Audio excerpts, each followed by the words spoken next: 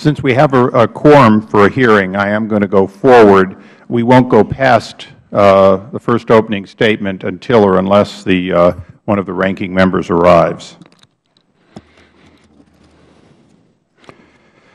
Today, we have a joint hearing on the politicizing procurement. Will President Obama's proposal curb free speech and hurt small business? The Oversight Committee's mission statement is, we exist to secure two fundamental principles. First, Americans have a right to know that the money Washington takes from them is well spent. And second, Americans deserve an efficient, effective government that works for them. Our duty on the Oversight and Government Reform Committee is to protect these rights. Our solemn responsibility is to hold government accountable to taxpayers, because taxpayers have a right to know what they get from their government. We will work tirelessly in partnership with citizen watchdogs to deliver the facts to the American people and bring genuine reform to the Federal bureaucracy. Today's hearing is about the Federal Government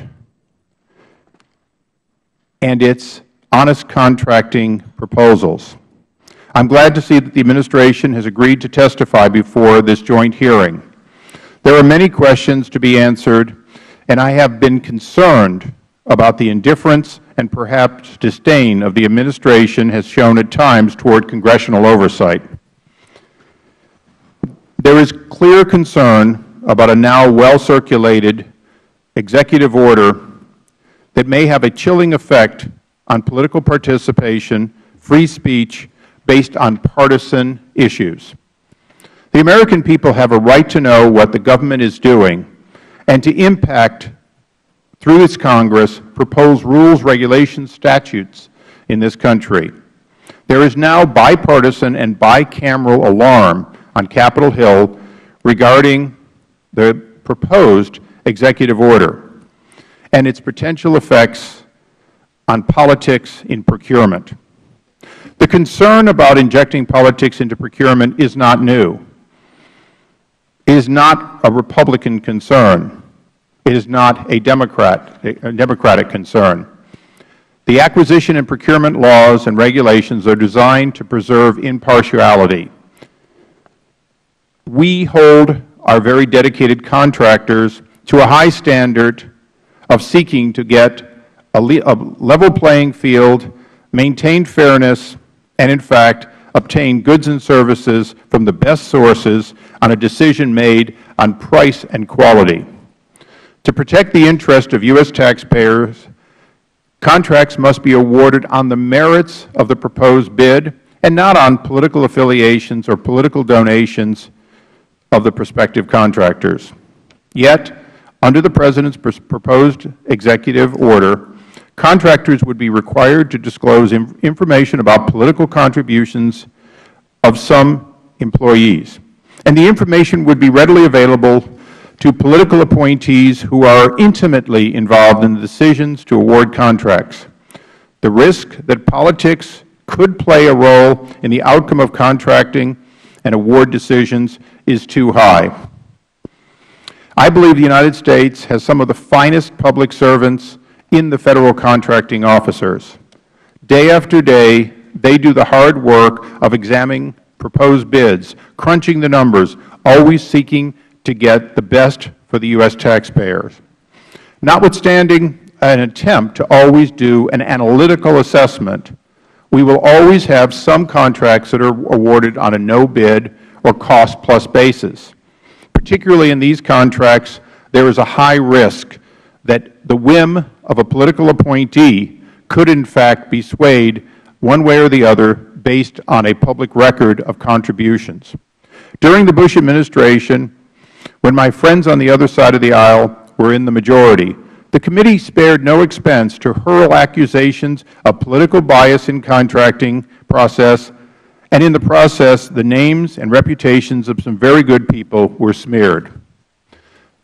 This committee is not going to take that approach, precisely because we want to protect procurement officers, contractors alike from the charge of political bias when we have this and other hearings. Meanwhile, I believe it is telling that the President's proposal says nothing about requiring similar disclosures from labor unions and liberal advocacy groups.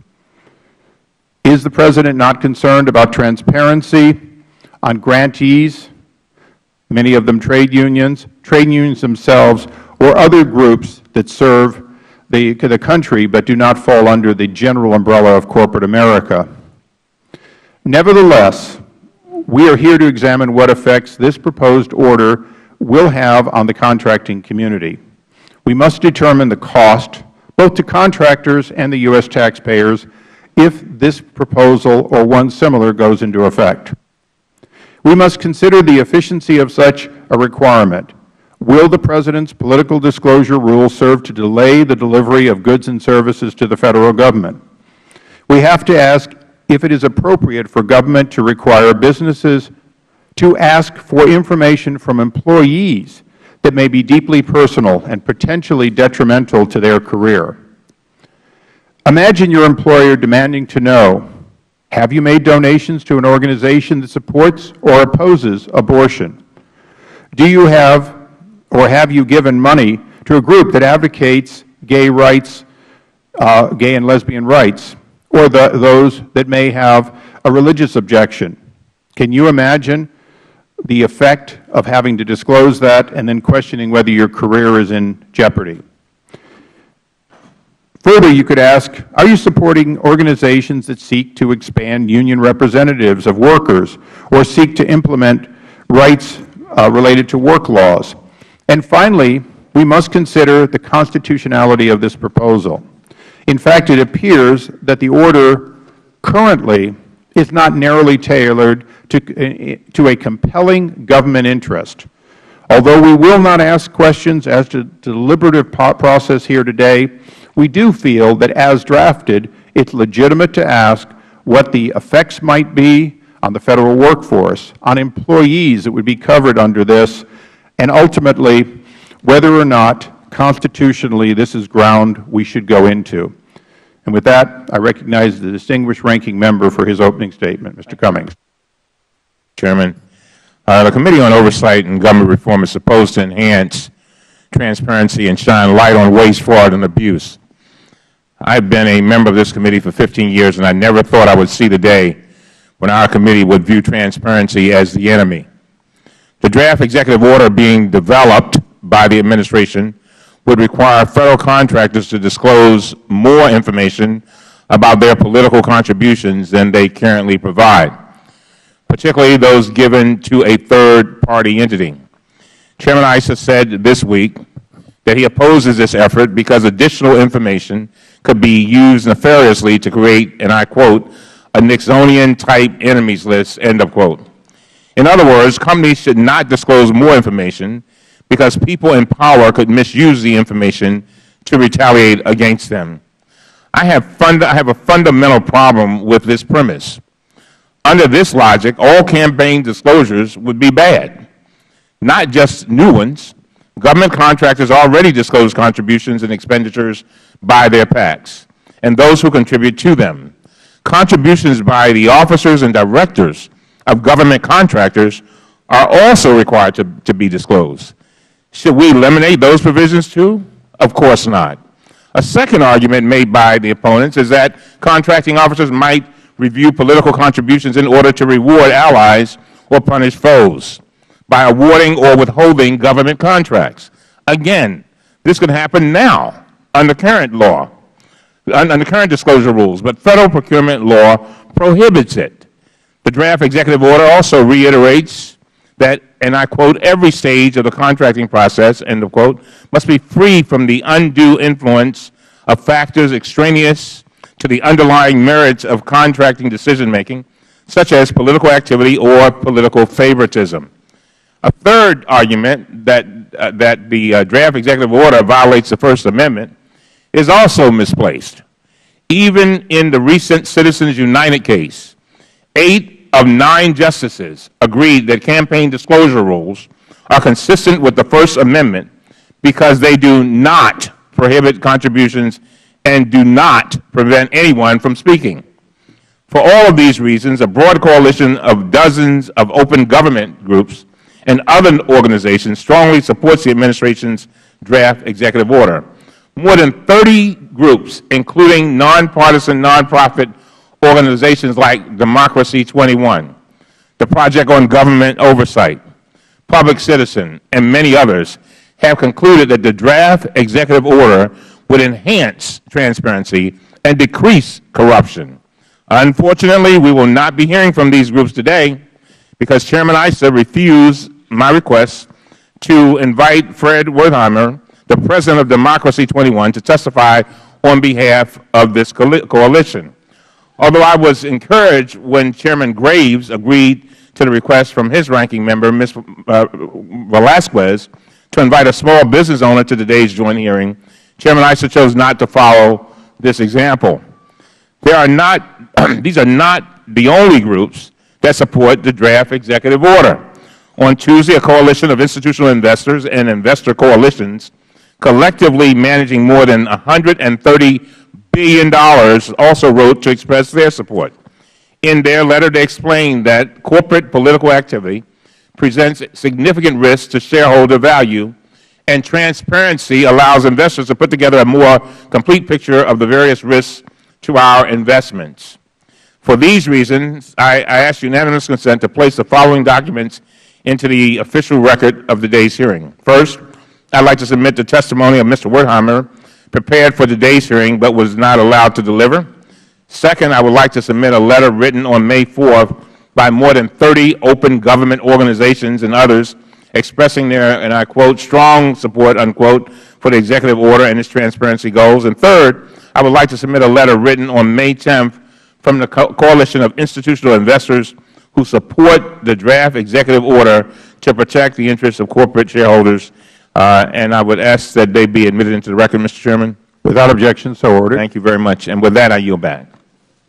I thank the gentleman. We now recognize the Chairman of the Committee on Small Business for his opening statement. Mr. Graves. Good afternoon. I want to thank Chairman Issa for working with me on this joint hearing, and I also look forward to hearing all of our witnesses today and their testimony.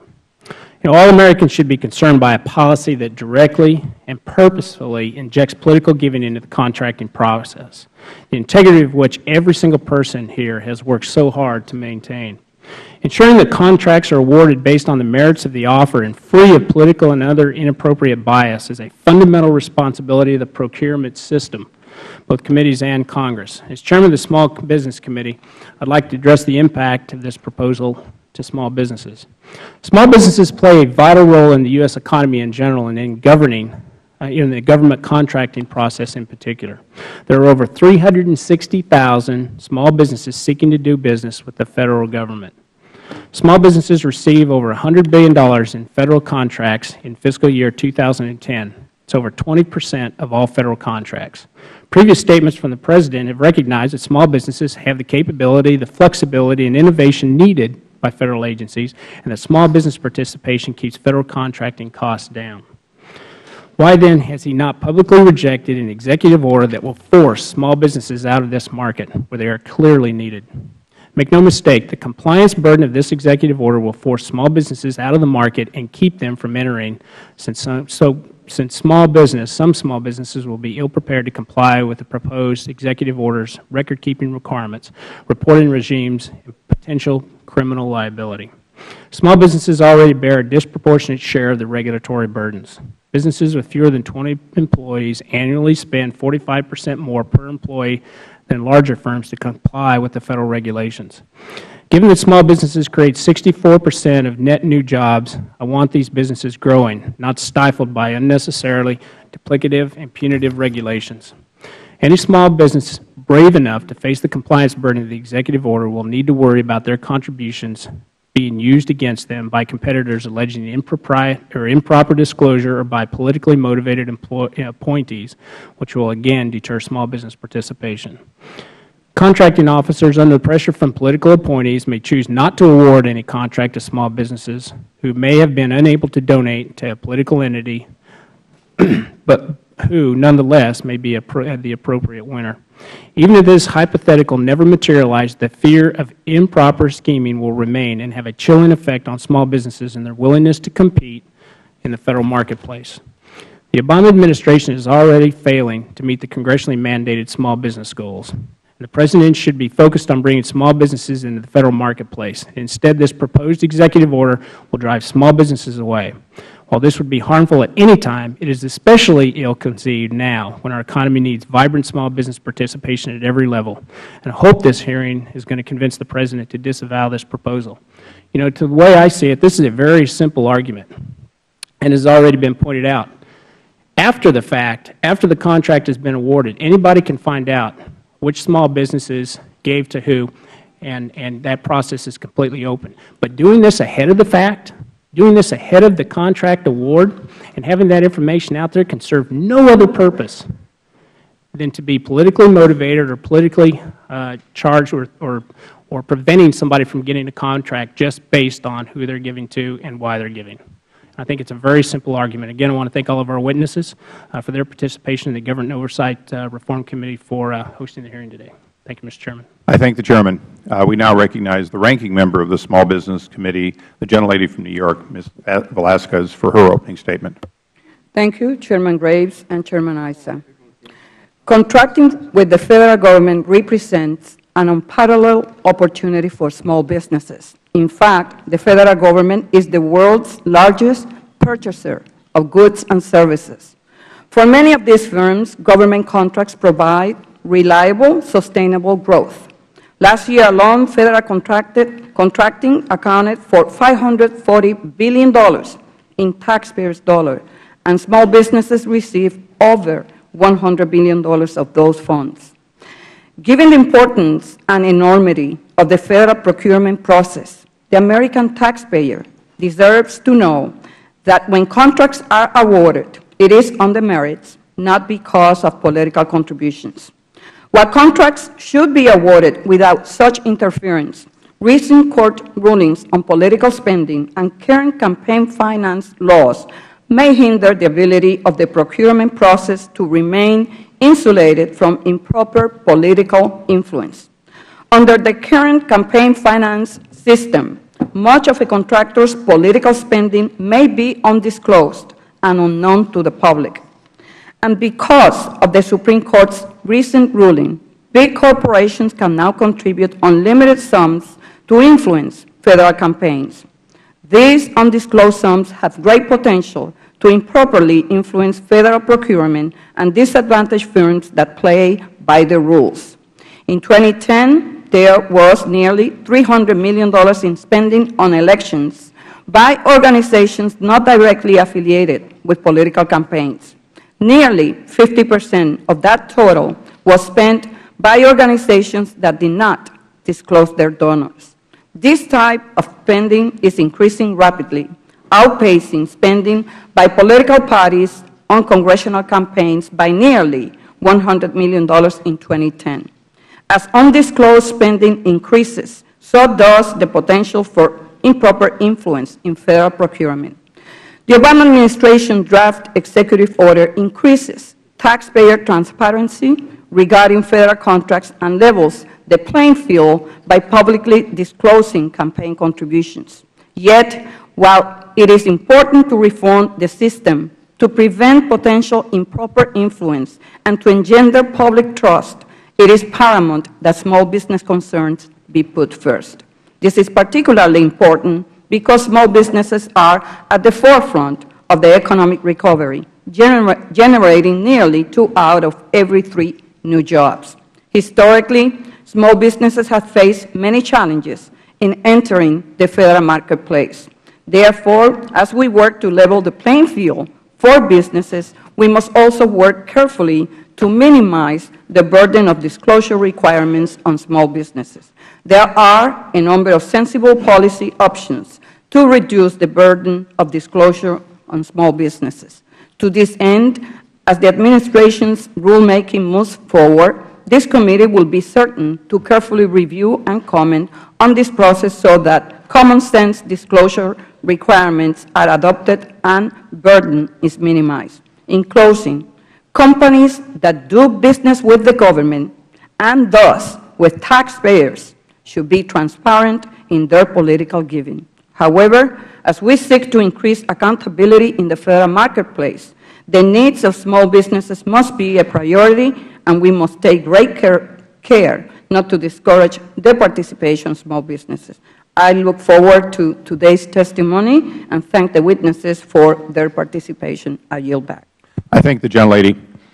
Without objection, I would like to submit for the record a letter signed by Senators McCaskill and Lieberman expressing concern about this executive orders, comments made to the Associated Press by Minority Whip Steny Hoyer expressing his concerns, comments made by Mr. Connolly of this committee, reported in the Washington Post. Additionally, I would like to submit the following statements for the record.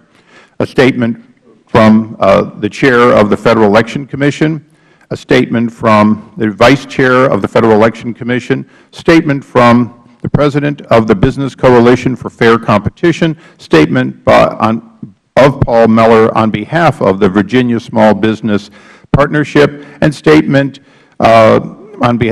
statement by Joel Gora, professor at Brooklyn Law School. Without objection, so ordered. All members may have 7 legislative days in which to insert opening statements and extraneous material in the record. The Chair would now like to recognize our first panel witness. The Honorable Dan Gordon is the Administrator of Federal Procurement Policy.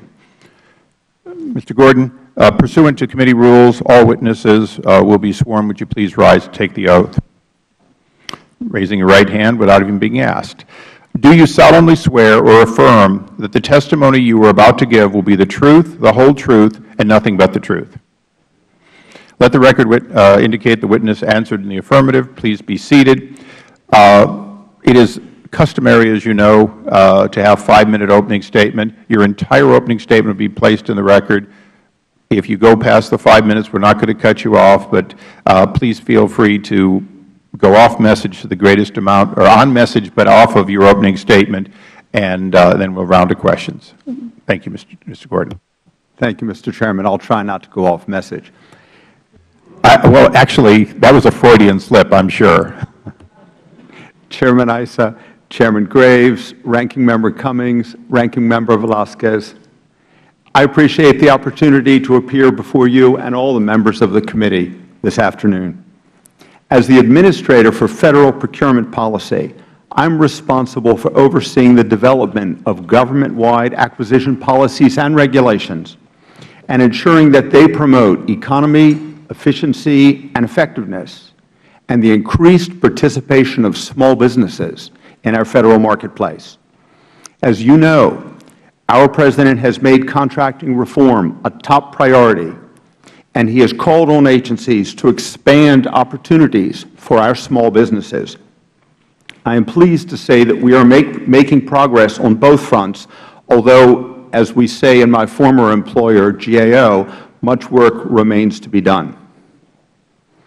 I understand that the committee had requested testimony from OMB about a draft executive order regarding disclosure of political contributions by Federal contractors.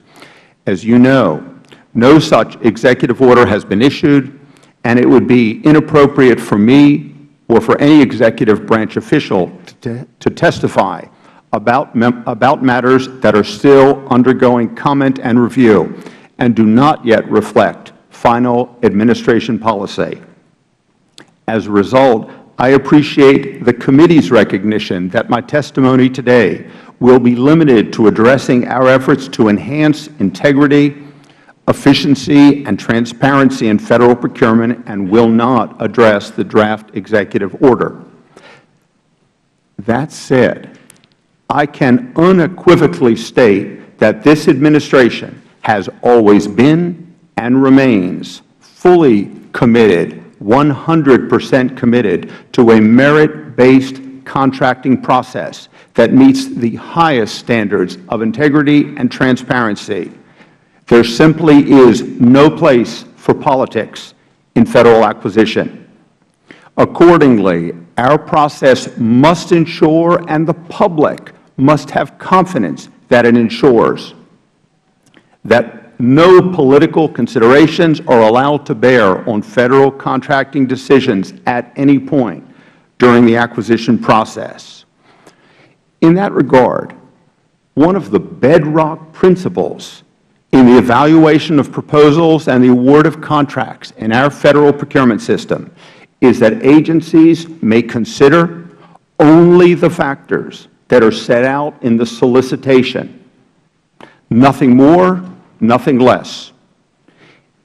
If a company that competes for a contract unsuccessfully believes that it lost because the agency has taken into account some factor that is not set out in the solicitation, it has available an established accountability mechanism, the bid protest process.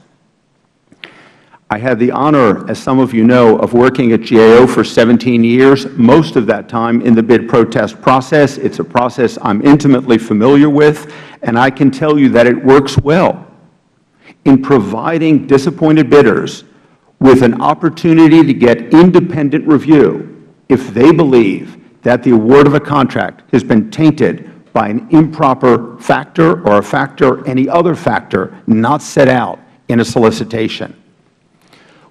With respect to improving efficiency in our system, we are strengthening tools to increase competition, to decrease the use of sole source or no-bid contracts. And I'm pleased to tell you that many of the successes we've had in that regard in increasing competition have redounded to the benefit of small businesses.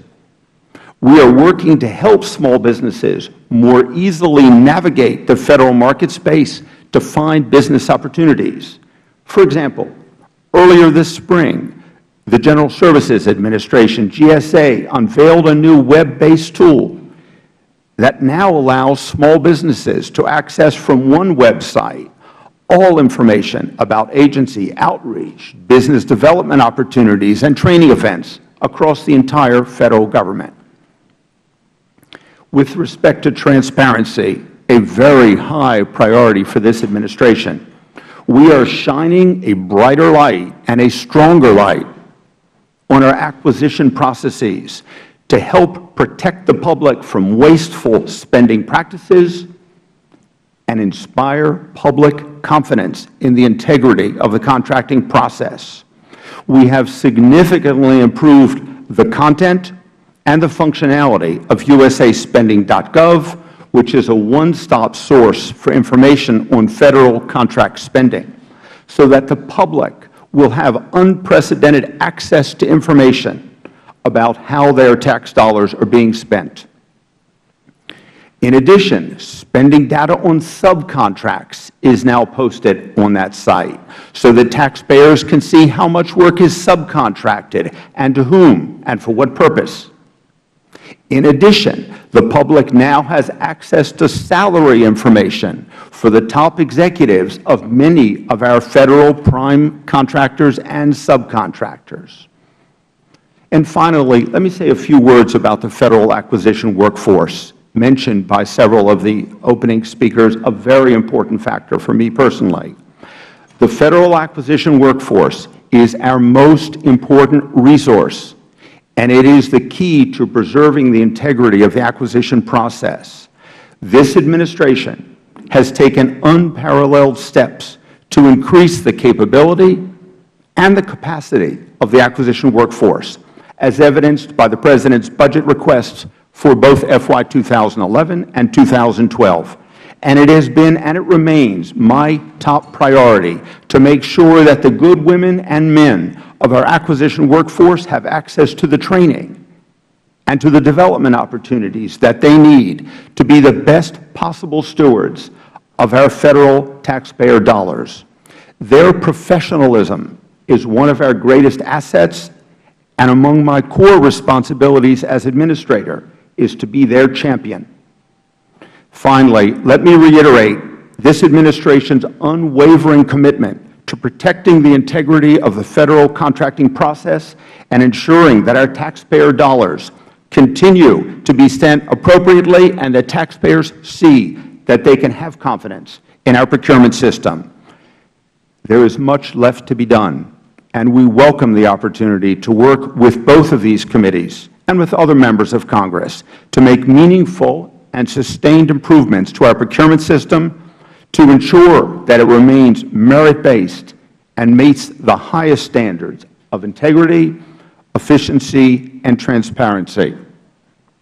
This concludes my prepared remarks, and I am happy to answer questions from either of the committees. Thank you. Could we go ahead and run that quick video to set the theme for questioning?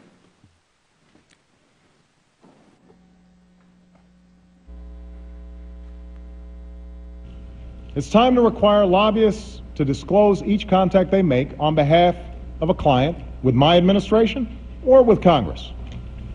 It's time to put strict limits on the contributions that lobbyists give to candidates for federal office. With all due deference to separation of powers, last week the Supreme Court reversed a century of law that I believe will open the floodgates for special interests, including foreign corporations, to spend without limit in our elections. Chair now recognizes himself for 5 minutes. You undoubtedly saw that clip when it was fresher, I suspect. It's clear that the President believes that the unlimited right of free speech is not appropriately decided, and he made that clear. Do you believe that free speech is, in fact, a right that relies to a certain extent on privacy of how money is spent?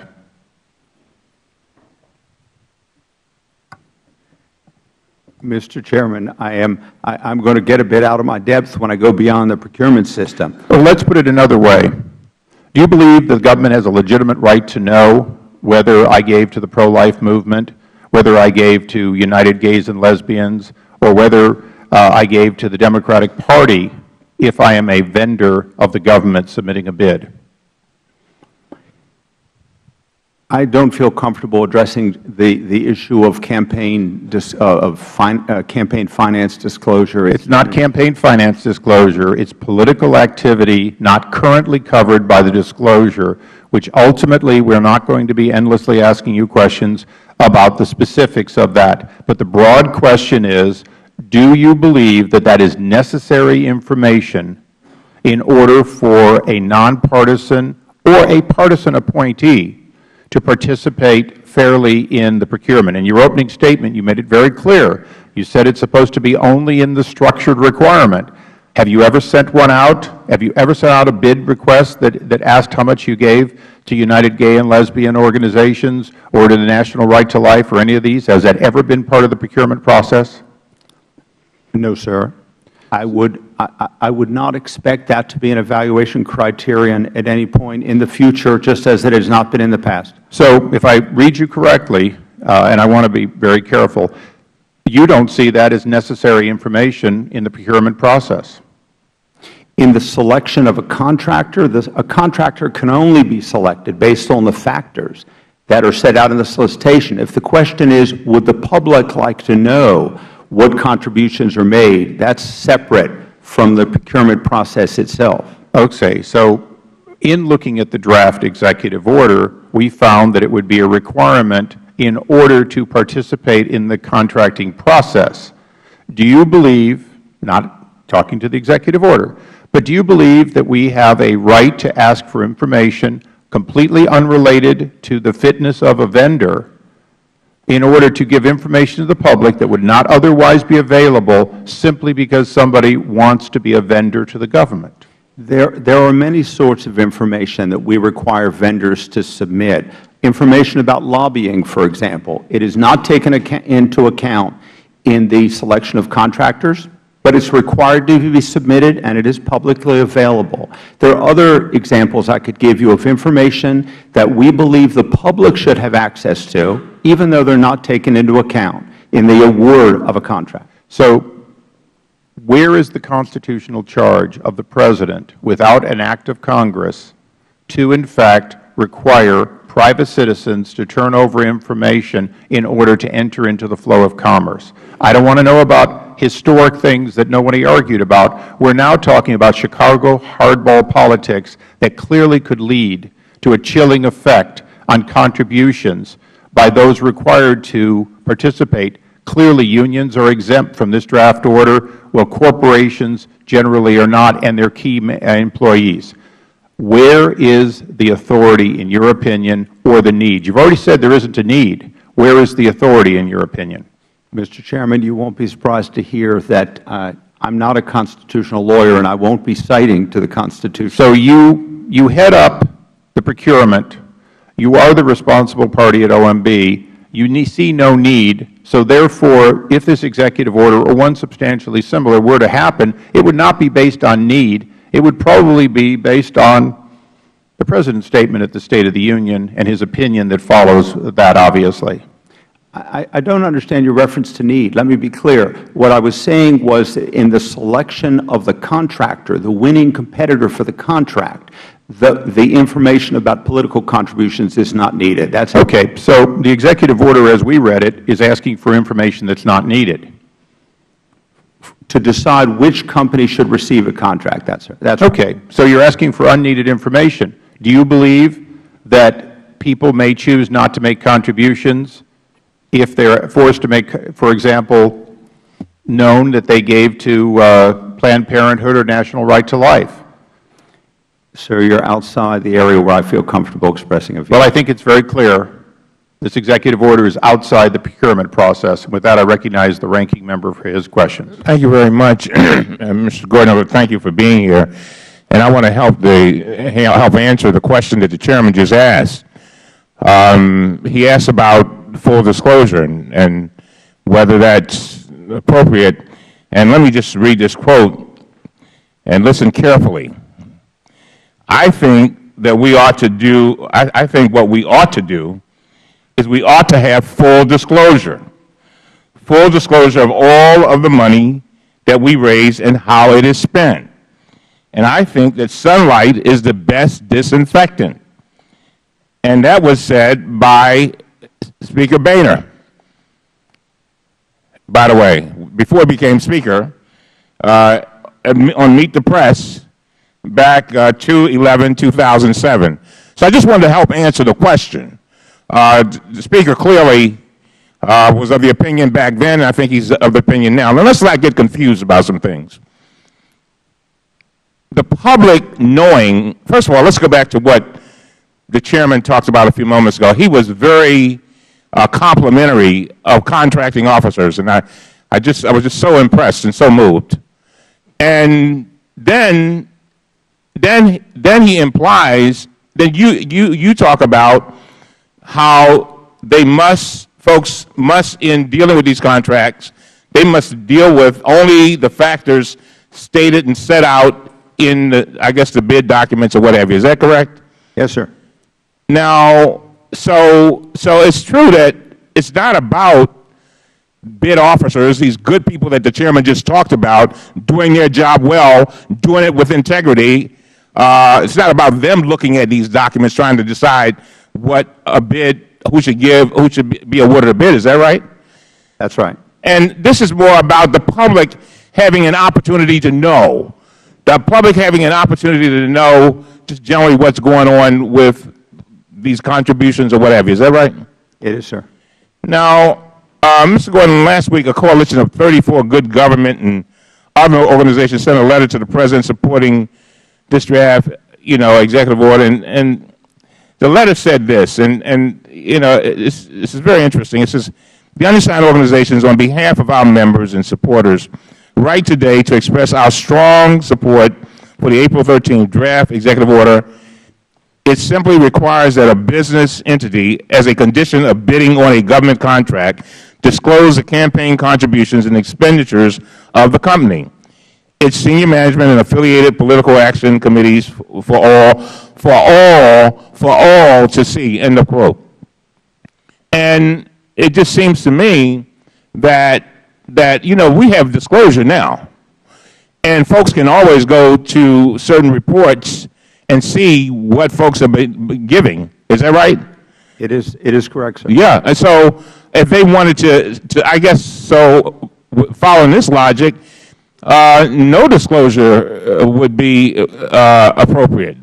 You got a situation where folks are already disclosing, and now they're giving money to organizations that don't disclose.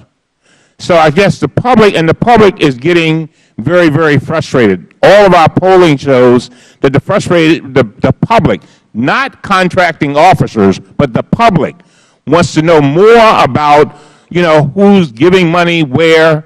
They want to know. They want to have an idea. As a matter of fact, very shortly, in a matter of 3 or 4 days, you know what's going to happen, Mr. Gordon? Everybody up here, we got to do some disclosing. So and again, the organizations that have come forward, they have said, look, they've looked at this. This is what they do. This is what they do. They're trying to make sure that the public has an opportunity to know as much information as possible. And you know why, Mr. Gordon? The reason why they want to know is because many of them feel powerless. Many of them feel that government goes off and does its thing, and they have no idea what's going on generally behind the scenes.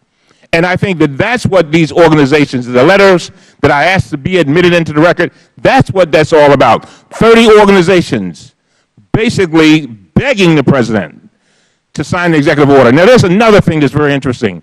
I know you're not commenting on all of this, but this is a draft. So we're here talking about a draft. We don't know first of all, we don't know that there will be a final executive order. We don't know what will be in the final executive order. And so with that, it's kind of frustrating, but I'm glad you're here to testify. Thank you, Mr. Counsel. The Chair now recognizes the Chairman of the full Committee on Small Business, Mr. Graves. Thank you, Mr. Chairman. And just to kind of dovetail on what the ranking member said, and he's correct in that you can find out this information. If somebody gets a contract from the Federal Government, then you can go look at what their contributions were. So in terms of the public feeling powerless, I don't understand where that comes from, because they can find out. He stated himself. So my question to you, Mr. Gordon, is ahead of the fact, submitting this information ahead of the fact, and you said yourself it's information we don't need to make determination on a contract. So submitting this information ahead on the fact, what purpose does it serve? Chairman Graves, as you know, that would get me into a discussion of the draft executive order, and I don't think it's appropriate for me to do that, but I can make a couple of points that may be helpful. I used to teach for a good number of years at George Washington University's law school. I taught international and comparative public procurement law. And one of the principles that we talked about when we look both at our state procurement systems and foreign procurement systems, the fact is a huge amount of taxpayer funds flows through government contracting. That's true whether you're talking about, in my home state, the City of Annapolis, or if it's talking the Federal Government or foreign governments. And one of the things that we talked about in those classes is the importance of transparency, the enormous value of transparency. I sometimes used to refer to it in class as vitamin T.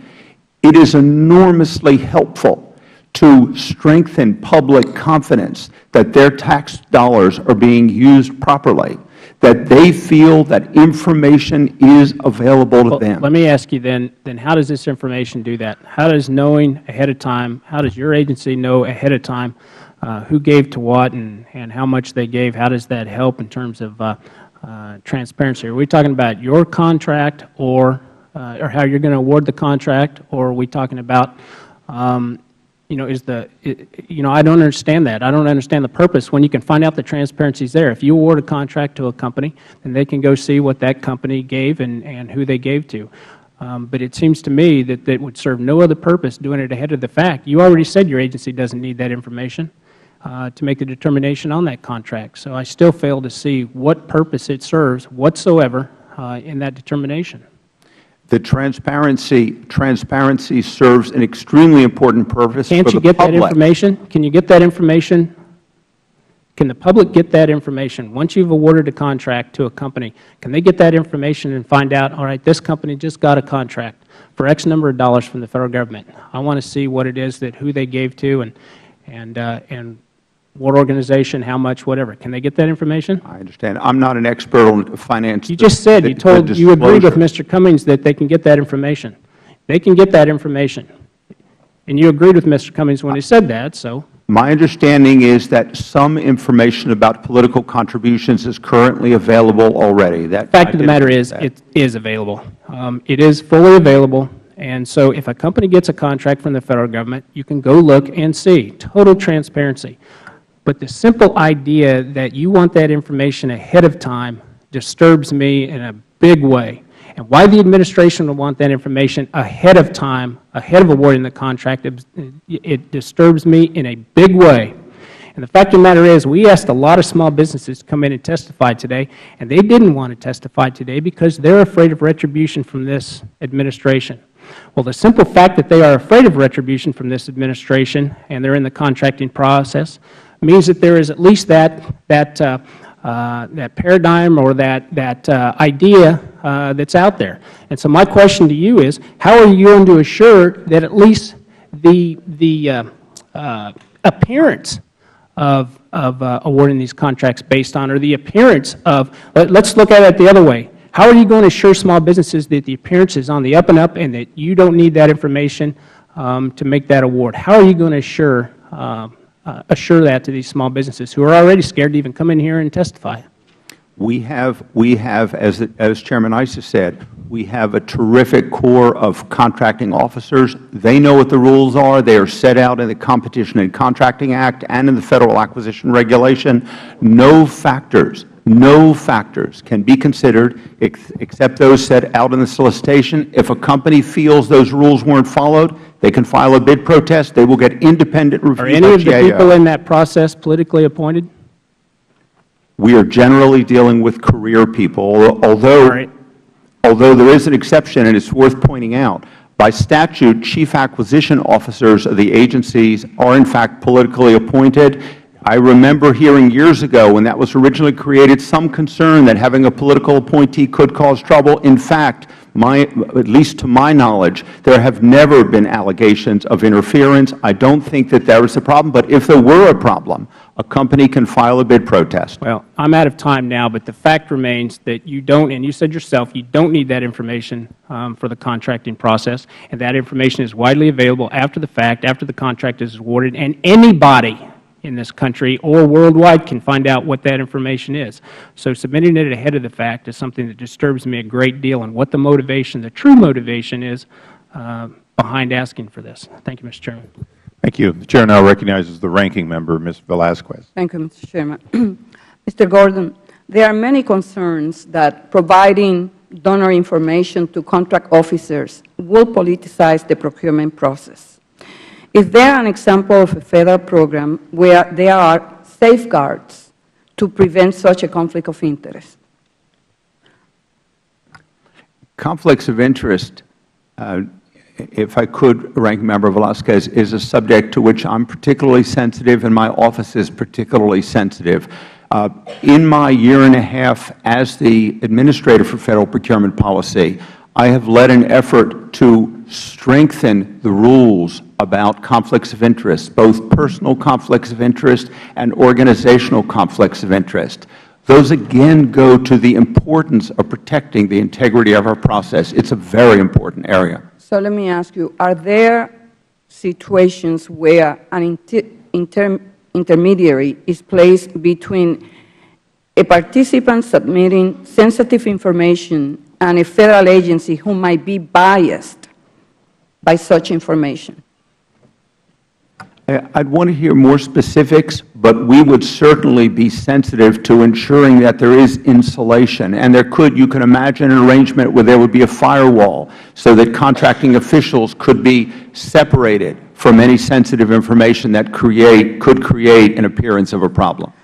We hear from many people that says that transparency can help engender public trust and increase taxpayers' confidence in government. My question to you is, can transparency efforts also generate cost savings by creating more competitive and efficient Federal programs? Absolutely. I should tell you that the Organization for Economic Cooperation and Development, the OECD, just did an international peer review of the U.S. Federal procurement system, and I'm happy to report that one of the things they focused on was integrity and competition, and frankly, we came through with flying colors. The fact is that increasing transparency and increasing trust in the system brings more businesses in. It's a special concern for us in the area of small businesses. When I go around the country talking with small businesses, they so often say, Dan, the system is so difficult. How are we ever going to break in? We'll never get a contract. We work with our friends at the Small Business Administration and in other agencies to get them to try to get a contract with the Federal Government. The more trust we have in the system, the more competition we have. The more competition we have, the lower the prices, the more innovation we can get. Whenever we are debating legislation here, there are some that says that localities and municipalities, that we should not be dictating the Federal Government to localities of the State Government. The fact of the matter is that many States have enacted pay-to-play laws. Even today, there is a Wall Street Journal, an article about Andrew Cuomo putting pressure on the legislature to pass pay-to-play laws to prevent favoritism in contracting. So given the many recent scandals in contracting scandals, are there similar issues in federal procurement that need to be addressed immediately? I'm not an expert on State laws, but I will tell you that because so many taxpayer dollars are at issue, there is always concern about improper decisions. And the little bit I know about the State pay-to-play statutes suggests that you can have disclosure of those contributions there without, in fact, ever taking them into account in contracting award decisions. Thank you. The Chair recognizes the gentleman, Mr. Walberg. Thank you, Mr. Chairman, and thank you, Mr. Gordon, for being here. Mr. Chairman, I would like to submit for the record an article that was published in today's Washington Examiner.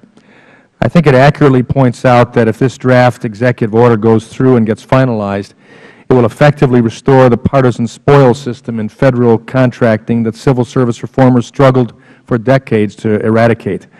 I believe that that acquisition award should be based on merits.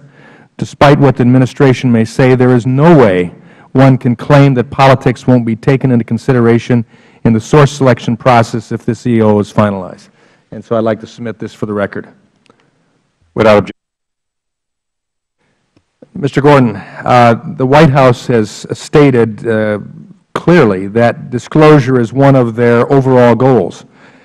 But under this draft executive order, isn't it true that contributions to unions that sign collective bargaining contracts with the Federal Government, yet are engaged in independent political activities, are exempt from the EO? Sir, as you know, I can't speak to the draft executive order at this point, but if the question is, are unions Federal contractors, I'm not aware of situations where they actually hold a Federal contract, although I may be wrong on that. But they're exempted in this draft executive order from this provision, so there must be some expectation of that at the very least.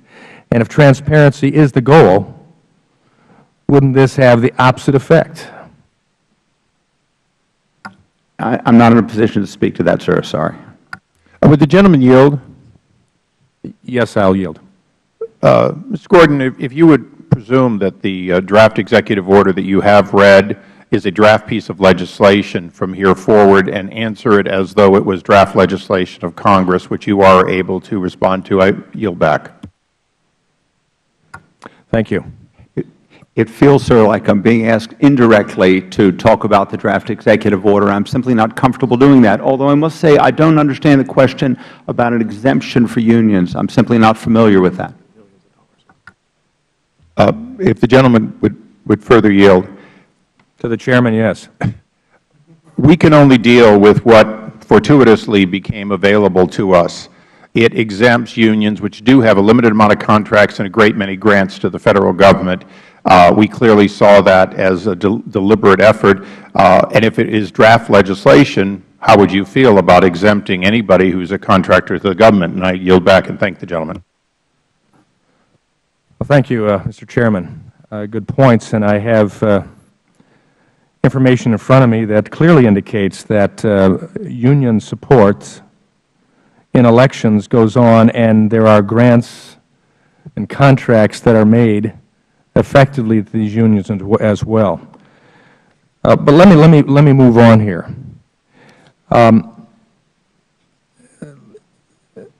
Is the executive order, as you understand it, I know you say you can't respond to it, but I mean, that's the purpose. We're here today. Is the executive order narrowly tailored to serve an important government interest, in your opinion? Sir, there is no executive order that has been signed by the President. There is a draft. Is the draft executive order narrowly tailored to serve an important governmental interest? I remember from my days working in the Office of General Counsel at GAO that narrowly tailored is a phrase not chosen at random, and I don't feel comfortable using constitutional language. I can tell you that disclosure serves an extremely important public purpose of transparency and therefore increasing public trust in the procurement system. Now, let me ask you this, following up on that. Does, in your opinion, disclosure per se eliminate corruption in government contracting? You bring me back, sir, to vitamin T. Transparency is one of the best ways of fighting corruption. Sunlight is the best disinfectant. One of the best ways of fighting corruption within governmental system itself, within Congress. And I certainly agree with Speaker Boehner on that statement as it relates to us, our body, in being clear and with sunlight on us. But to put sunlight on, as someone once said, inappropriately on the private sector in ways like this is an excessive amount of sunlight that can bring cancer. And that's my concern with what's going on here, that it's a cancerous approach, and within government contracting, it can shut down all sorts of good things. Let me ask one more final question because of time. Do you imagine certain entities will, instead of giving up their federal contracts, withdraw from engaging in political speech as a result of this draft executive order? I don't feel comfortable speculating on that question, sir. I understand that much political speech already has to be disclosed. I'm not aware of that chilling that speech, but I'm really not in a position to speak. Well, I thank you for appearing, but I'm concerned that the light of day from this administration was not afforded to us today. Thank you. The gentleman from Virginia, Mr. Connolly. Thank you, Mr. Chairman, and welcome, Mr. Gordon. It's interesting to have sparring matches between committee members and a witness when he really is not at liberty to comment on the subject matter. And I must say, I find it a little ironic that many of the people who now are so concerned about the rights of federal contractors had no such concern just a few weeks ago when this committee very peremptorily decided that if you were a federal contractor and you were charged with delinquent taxes, by God, we were going to judge you guilty, and we were going to short-circuit due process and make sure that you were suspended from doing business with the federal government. Having said that, and having been a major critic of the Supreme Court in what I consider one of the top 10 worst Supreme Court decisions in American history with respect to Citizens United, which is going to upend the politics of America and is going to profoundly affect how campaigns are funded and what the public gets to see or not see, I am concerned about unintended consequences. So if you and I can engage in a hypothetical conversation, Mr. Gordon, hypothetically, I might want, you and I might both agree that disclosure is a good thing. It's the best disinfectant, as Speaker Boehner said. However, I am concerned, theoretically, if somebody were to come up with the idea of requiring contractors before an award of a contract were made, or even after, immediately after the award of a contract being made, to disclose any and all campaign contributions that their political action committee may have made and their top officers may have made. The unintended consequence of that is that it suggests to the public that there's a relationship between the two, when in fact there may, as you have testified, there is not. would you share my concern that that could be an unintended consequence, hypothetically, of such activity? Thank you for setting out that hypothetical. Let me say, sir, that I want to reflect both on those possible unintended consequences and, in all fairness to all the members here, I want to reflect on the other comments that the members have shared. I do think you could have a situation of an unintended consequence, and it is certainly worth reflecting on that, because you don't want a situation where transparency ends up rebounding against the intended goal. And to that end, I would strongly urge you, at least as one member on this side of the aisle, to consider that, or to take that back to those colleagues you have who may be participating in cogitating about, theoretically, such a draft. Because I am very concerned that all kinds of people are going to make a conclusion that in fact is false, even though the dots are both there. I made a contribution. I got an award of a contract. You have testified. We don't take that into account at all, and you've never been aware of that being taken into account. Yet nonetheless, once we change this procedure, that is the risk that both the media and the public could draw that conclusion, albeit a false one, and now somebody's good name is damaged. So I think that's not a trivial issue. The other issue that concerns me, again, with the best of intentions, the intention being disclosure is the best disinfectant. I agree with that principle. But I am also concerned that by changing this policy at this time, it could have a chilling effect on the ability or willingness of people, in fact, to participate in the political process, to exercise their First Amendment rights, whether we agree with it or not, to make a contribution, to show up at an event, whatever it may be. Might that be, again, hypothetically, a concern you and I might have if we were contemplating such a change in policy? Your first hypothetical, sir, involved a possible allegation against the procurement system. So I'm more comfortable ruminating, if you will, and reflecting on that. This second hypothetical takes me outside the procurement system, and I'm not sure that my ruminations would lead to any useful product on that score. Yes. I just thought you could put your professorial hat back on, Mr. Gordon, and share with me just a genuine concern, a general concern as a citizen, that we not have the unintended effect here of having a chilling effect on people's participation, including Federal contractors. I understand, sir. The fact is, again, my understanding is that many political contributions, although perhaps not all of them, but many political contributions are already publicly available, including by Federal contractors and their leaders. I'm not sure that there's evidence that that the transparency that already exists about those political contributions has, in fact, had any chilling effect on government contractors. My time is up. Thank you, Mr. Chairman. The Chair now recognizes the gentleman from Florida, Mr. West. Thank you, Mr. Chairman. Honorable Gordon, pleasure to have you here today. I'd like to speak from experience on this, because after serving 22 years in the United States Army, I was a DOD contractor. So I want to ask you this very simple question. The Department of Defense sends out an RFP to have recently retired individuals that can go and help to augment the military, Afghanistan or Iraq. Why, before a contract is awarded, would you then have the head of an organization, retired 3-star or 4-star general, disclose his political affiliations or contributions? What impact does that have on that request for proposal? I want to make very clear, Congressman West, 2 points. One, to the extent that you're taking me into a discussion of the details of the draft executive order, I don't feel comfortable speaking, but I think I can still address the point. But why are you here, sir? I think I can address the point. As soon as I heard the acronym RFP, I realized that you do have experience in this area, and that's helpful. Absolutely. The contracting officer who's awarding that contract will never take into account political contributions, but the public may want to know. She, the contracting officer, or he, the contracting officer, will not take that information into account. The only thing that they will take into account are the factors in the RFP. The question isn't, is it going to be a factor in the selection?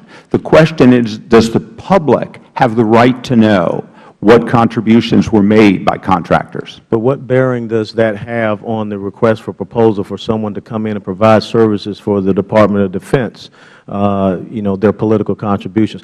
I guess my question is, what has been broken in the procurement process up to this point, which leads to that draft executive order being proposed?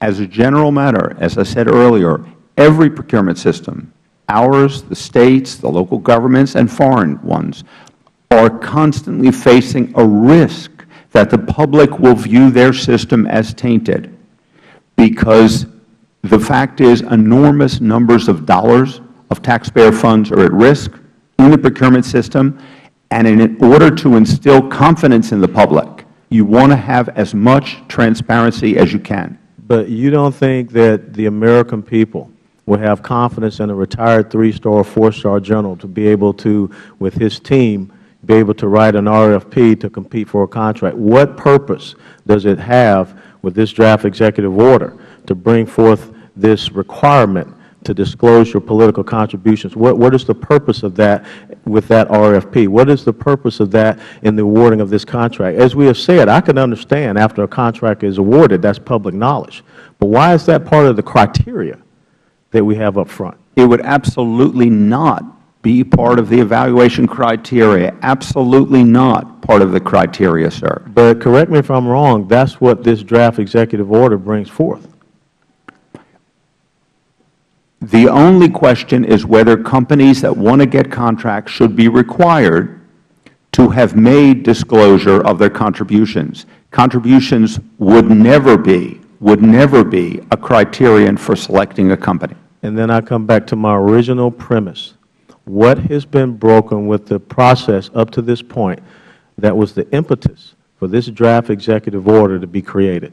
There is concern in every system, including ours, that award decisions may have been affected by inappropriate considerations, having more of information to the public, available to the public, having more transparency can help strengthen confidence in the Would subsequent subcontractors or subsequent employees be also be under the jurisdiction of this draft executive order, such as myself when I was hired on to go to Afghanistan in June 2005? I don't feel comfortable responding to the question, sir. I'm not in a position. Well, then I'm going to ask this one last question. As you sit here today, do you support that draft executive order or not? I'm not in a position to talk about the draft executive order, sir. Well, I don't understand why you're here. It's a simple question. Do you support the draft executive order that is placed before you right now or not? Yes or no question? I am not in a position to express an opinion about the draft. I yield back. Chair recognizes the gentleman from North Carolina, Mr. McHenry. I thank the gentleman. Thank you, Chairman. Mr. Gordon, I want to thank you for your service to your government. We know that this is probably not the highlight of your career to come before Congress with this draft executive order that Mr. West was asking about. But I want to start by saying, for the average American business, small businesses especially, they're dealing with high government regulations. They're dealing with the burden of government regulations every day. I'm just talking to a group of constituents up here, small business folks, heating and plumbing contractors, and they're talking about regulations, the burden on their ability to hire folks. And what we're talking about with this is in essence, employers going to their employees and saying, we need you to give us every donation you've made to the causes most dear to you. That's an additional burden. And, Americans are private folks. Even if you have to disclose a political contribution, for instance, on the Internet, it's a little different when your boss comes in and says, hey, tell me who you've been voting for. I mean, that's basically what we're saying with this. So, but I've got a larger question. In a time when the cost of government is gone up, I mean, government is spending more this year as a percentage of the economy than it has since World War II. So my question is, would this disclosure requirement will this in any way reduce the cost to the taxpayers of these government contracts? The issue of the cost that we spend on contracts that you raise, sir, is an extremely important one for us. I have to tell you, and I tell you this with pride, that over the prior 12 years, we saw the amount of money being spent on government contracts year after year increasing. In fact, over the 8 years before this administration came in, we were increasing on average year over year 12%. People said to us, "You'll never be able to stop that." We stopped it. In fiscal 2010, we spent something on the order of $15 billion less on Federal contracts. No, let me ask this question. Than the year before. Mr. Gordon, I appreciate that, and that's not the question I'm asking, with all due respect. Someone is offering, you put out a bid for paper products. Would this disclosure requirement, this additional certification that you would require, does that reduce the cost of those paper products to the government? I understand the question, I think, sir. Does it reduce the cost of providing that good or service to their government? I mean, if you don't want to answer, just say that. No. It's an area we focus on a lot. The fact is, transparency requirements impose burdens. As we implement them. Or costs? Burdens or costs? Absolutely, sir. Those burdens turn into costs, and we, the taxpayers, pay for them. Transparency is not free. One of the benefits we hope to get through transparency, though, it was alluded to earlier, is more competition. And more competition can lower cost. Absolutely. So more competition by having a greater requirement on a contractor to do business with government. That seems a little interesting to me and sort of defies logic. But let me ask another question. And you know, you talk about the bid protest process, which you have a great level of expertise in. Would you anticipate that this additional disclosure would increase the bid protests? Actually, sir, I don't think it is likely to do that. I think it's good to have bid protests available as a check. But if you have a system in place where there is information available to the public but not taken into account in award decisions, you shouldn't have an increase in protests. Okay. Well, thank you. And additionally, as this would operate, in the bid process, you would ask those that are bidding the government if you'd ask them to certify that they've made these disclosures on their political contributions, right? You'd ask for a certification. Is that likely how it would work operationally? Boy, you're several steps ahead of me, sir. But I understand that one method that's been used in some states is to say that, yes, companies have to say they've made all required disclosures, just like today we require companies to say we don't have a tax liability above $3,000. Okay. And would you verify that that certification is indeed correct? Yeah, or was made? Normally, we try to minimize the burden on our contracting staff. So normally, unless they have reason to doubt a certification, we don't require them to check. For example, if a company certifies that they're small, normally the contracting officer can simply accept that certification unless she or he has a reason to believe that it's inaccurate. Okay. Thank you, Mr. Chairman. I appreciate the opportunity to comment, and it is certainly interesting with that certification. You know, we would just simply hope that that procurement officer wouldn't look at those contributions that are publicly made to certify that they were indeed made public. And if they did view those contributions, they would have to necessarily influence the outcome of a bid. The Chair now recognizes Mr. Langford from Oklahoma. Thank you, Mr. Chairman. Mr. Gordon, thank you for being here as well. Let me try to clarify something. You were just talking about that the hope of this and adding more transparency and such is to increase competition.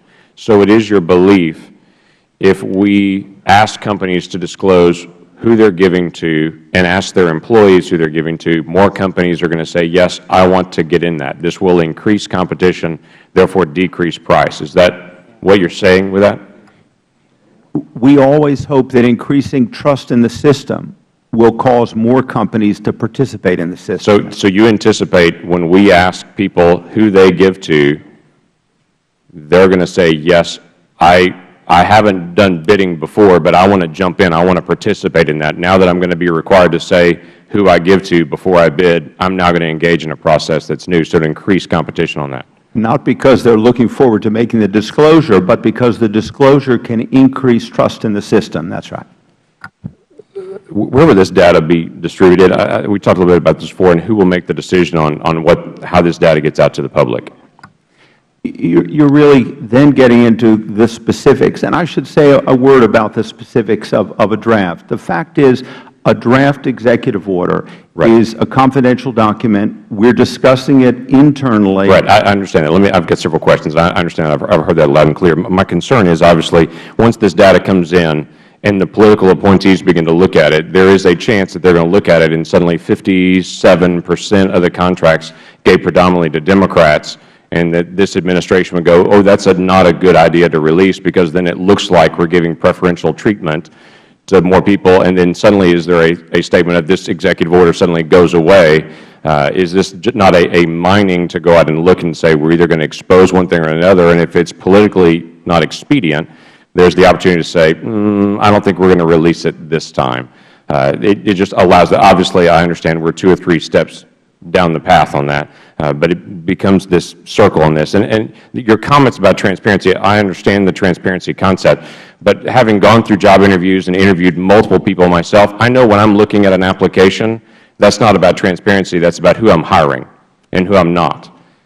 Transparency is after the fact, to expose to everybody what's happened. Before the fact information is an application. That's information I'm gathering to make a decision. So to say ahead of time, I'm going to gather this information, but I'm not going to really use it to make a decision, begs the question why it's on the initial information. That seems to be something that would be exposed later, not before. As I've gone through interviews, there's not been a time I've looked at it and said, I'm not going to look at that section of the application. I'm pretty much looking at all of it. Do you anticipate with this that there will be a time, as we get down the road, again, it's a hypothetical, to say we need to balance this out better. We have too many people that are in companies that give from Republicans or Democrats. Let's establish a quota system that will only do procurement based on, we need to have a balanced number of companies that give to Republicans, Democrats, or don't give at all. Do you anticipate this is where that would head, to try to balance things out and make it more fair? If we determine there are a lot of Republicans, let's say, that give to these companies, so we need to make sure we have more companies that are Democrat-owned that actually get engaged in this in the procurement process and set that quota aside? Absolutely not. We need to protect, we need to keep politics out of the contracting process. I would completely agree, and there's a good way to do that, is to keep it exposed as we are right now. Well, one last thought on this. OMB currently has the authority to put out a circular to require, information about grant writing in particular. Is there any conversation that you're aware of in OMB on the grant writing to put out a circular saying, let's do for all those that get grants, let's say from unions, that they would have to give who they give to and the union members that are leadership to note political contributions? Now, that wouldn't take an executive order. That's just, OMB could do that now. They already have the authority to do that. Do you know if there's been any conversation related to that? You won't be surprised to hear, sir, that I'm not in a position to disclose internal discussions. Okay. Well, that would be interesting to note just on that. The President has been very good to just say, we don't want to do an end around Congress. But this certainly feels like the previous Congress said this wasn't a good idea, and so they're going to do an end around Congress just to be able to find a way to legislate in an area that does not have legislative authority. I understand you have a responsibility, but this was a clear decision made by previous Congress not to do this, and now we're going to currently try to do it anyway. And I find that fascinating and an interesting conversation for another day on constitutional issues and authority. So thank you for your time. Chair now recognizes Mr. Mulvaney of South Carolina. Thank you, Mr. Chairman. Mr. Gordon, thank you for coming before us today. I want to go back to something that I thought I heard you say earlier on in the testimony, which is, I believe you said that the contractor's action, that their conduct in participating in the political process doesn't really It's not really related to what they're doing for the government. Is that correct? What I said, sir, was that a contracting officer in deciding who should win a contract will look only at the selection factors in the solicitation, not at political activities or political contributions. So political activity is not a selection factor? That's right, sir. So it's fair to say that political activity has nothing to do with whether or not they'll be fully able to perform their duties to the government? Certainly nothing to do with whether they're going to get the contract. Thank you. Well, if it did have an impact on whether or not they could perform the contract, would you consider it? Boy, it feels very hypothetical. If you told me factor X would make a company incapable of performing, should that be taken into account? Then the answer to that would be yes. Certainly. But why would political activity have any impact on their ability to perform? And actually, Mr. Gordon, I know this will come as a surprise to you, but I'm trying to agree with you on that point. So, I had a suspicion of that. Which is why I asked the question, because I'm trying to figure out where this directive is coming from. If political activity has nothing to do with a firm's ability to perform its contract for the government, is it coming from your office? Is this directive coming from the Office of Federal Procurement? The direct answer is that's an internal matter within the Executive Office of the President that I'm not in a position to discuss.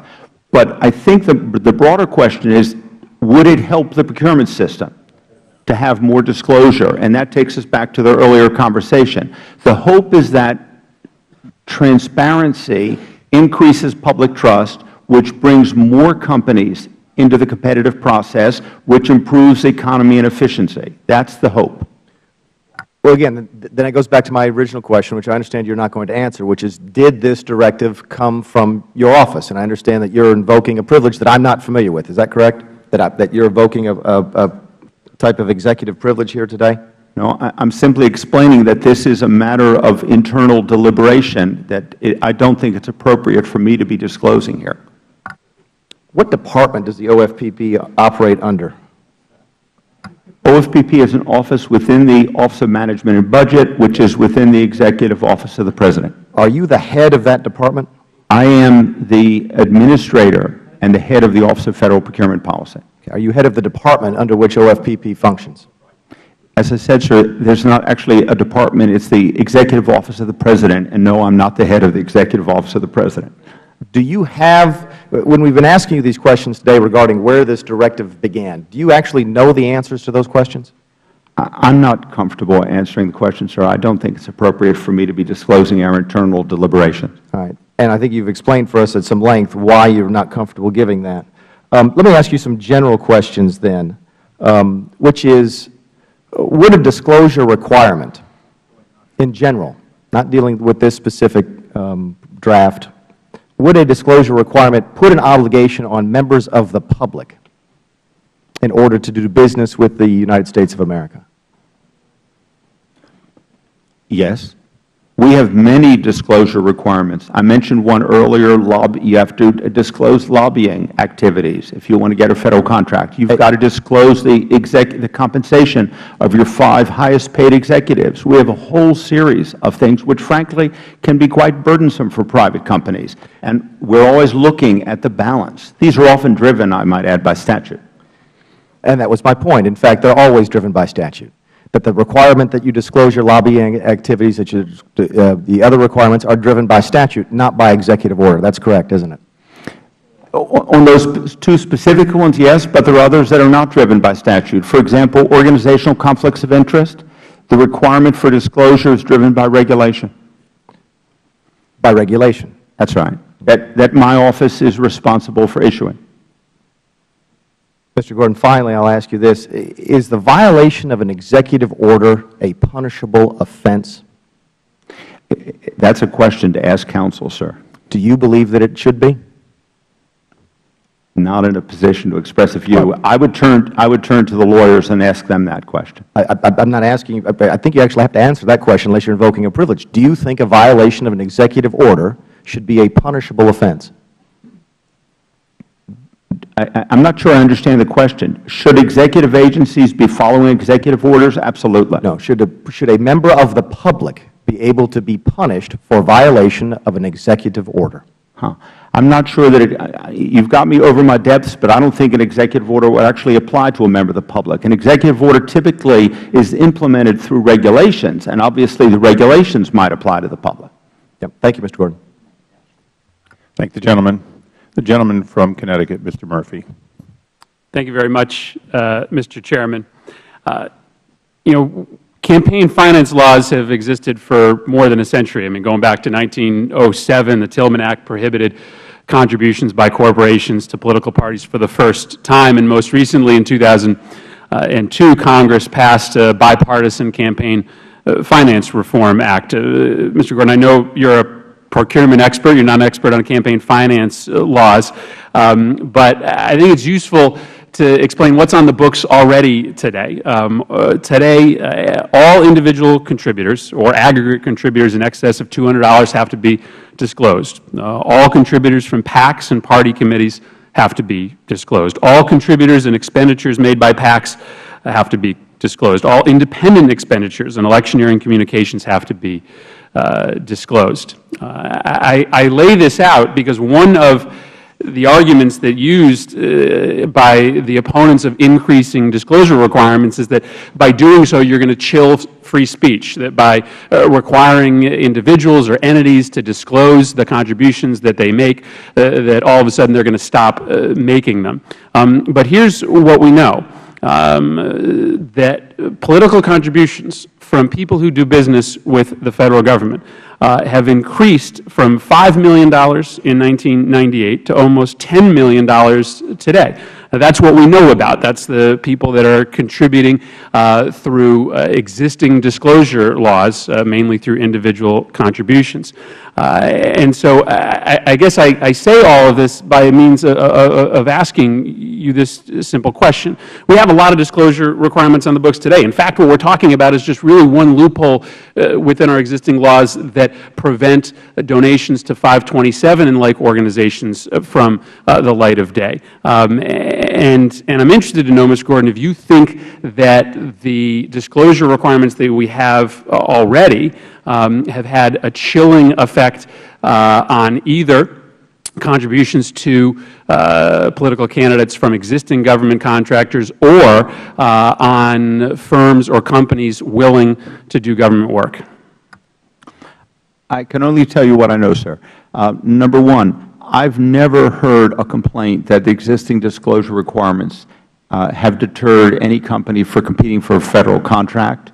And number two, I'm not aware of any complaint that the fact that we know which companies give money to which political candidates, that's publicly available. I've never heard of a bid protest being filed because of an allegation that that information somehow was improperly used.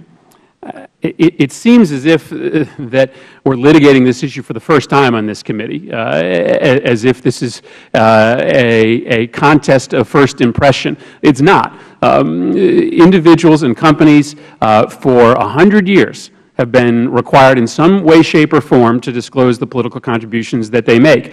And we have pretty irrefutable data to show that over the last 10 years, at least, that government contractors have not been making less contributions, they've been making more. And I go straight to Justice Scalia when I think about this argument regarding a chilling effect. In Doe versus Reed, Justice Scalia, one of the most conservative justices on the Court, said that requiring people, quote, requiring people to stand up in public for their political acts fosters civic courage, without which democracy is doomed. And with that, I yield back. I thank the gentleman. The gentleman from Tennessee, Mr. Desjardins.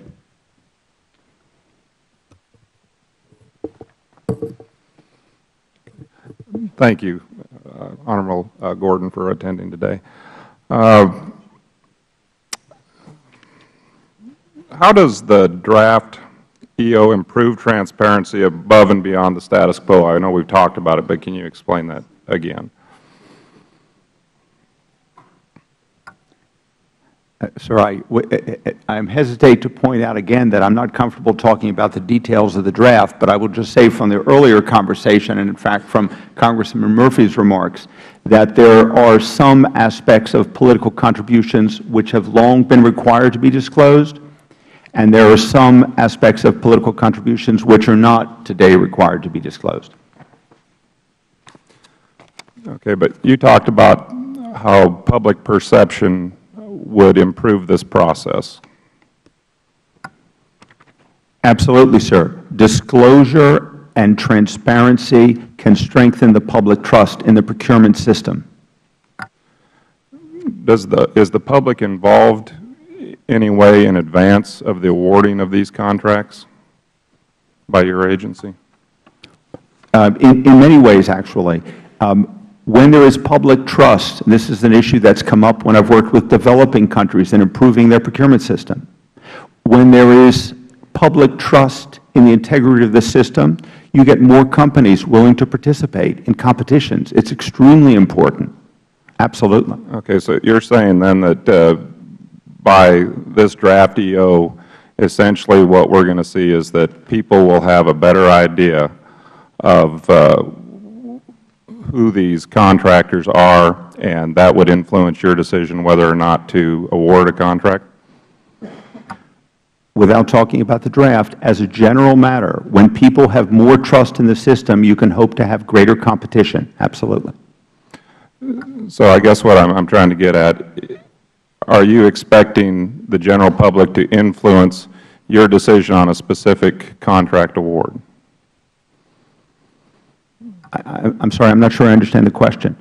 Okay. The award decision has to be based on the selection criteria in the solicitation, okay, not public perception. Okay, so there's no political involvement in the decision? Absolutely not. It is prohibited, and we have a very strong core of acquisition professionals that know that the Competition and Contracting Act would prohibit them from considering any factor except what's set out in the solicitation. Okay, so you believe contracting officials are able to award contracts without regard to political consideration or how it is achieved? Absolutely. Okay. Are political appointees removed from the selection process, for example? It depends on the situation. There are very large procurements where the selecting official, I think, could be a political appointee, but they are bound just like anybody else by the evaluation criteria. No one can deviate from what's in the solicitation. And if someone deviates, they're going to face an independent review by GAO or the Court of Federal Claims. And you feel that we do need more disclosure than we currently have? The current system that we have in place is not good enough? I would say as a general matter, I am an advocate of transparency.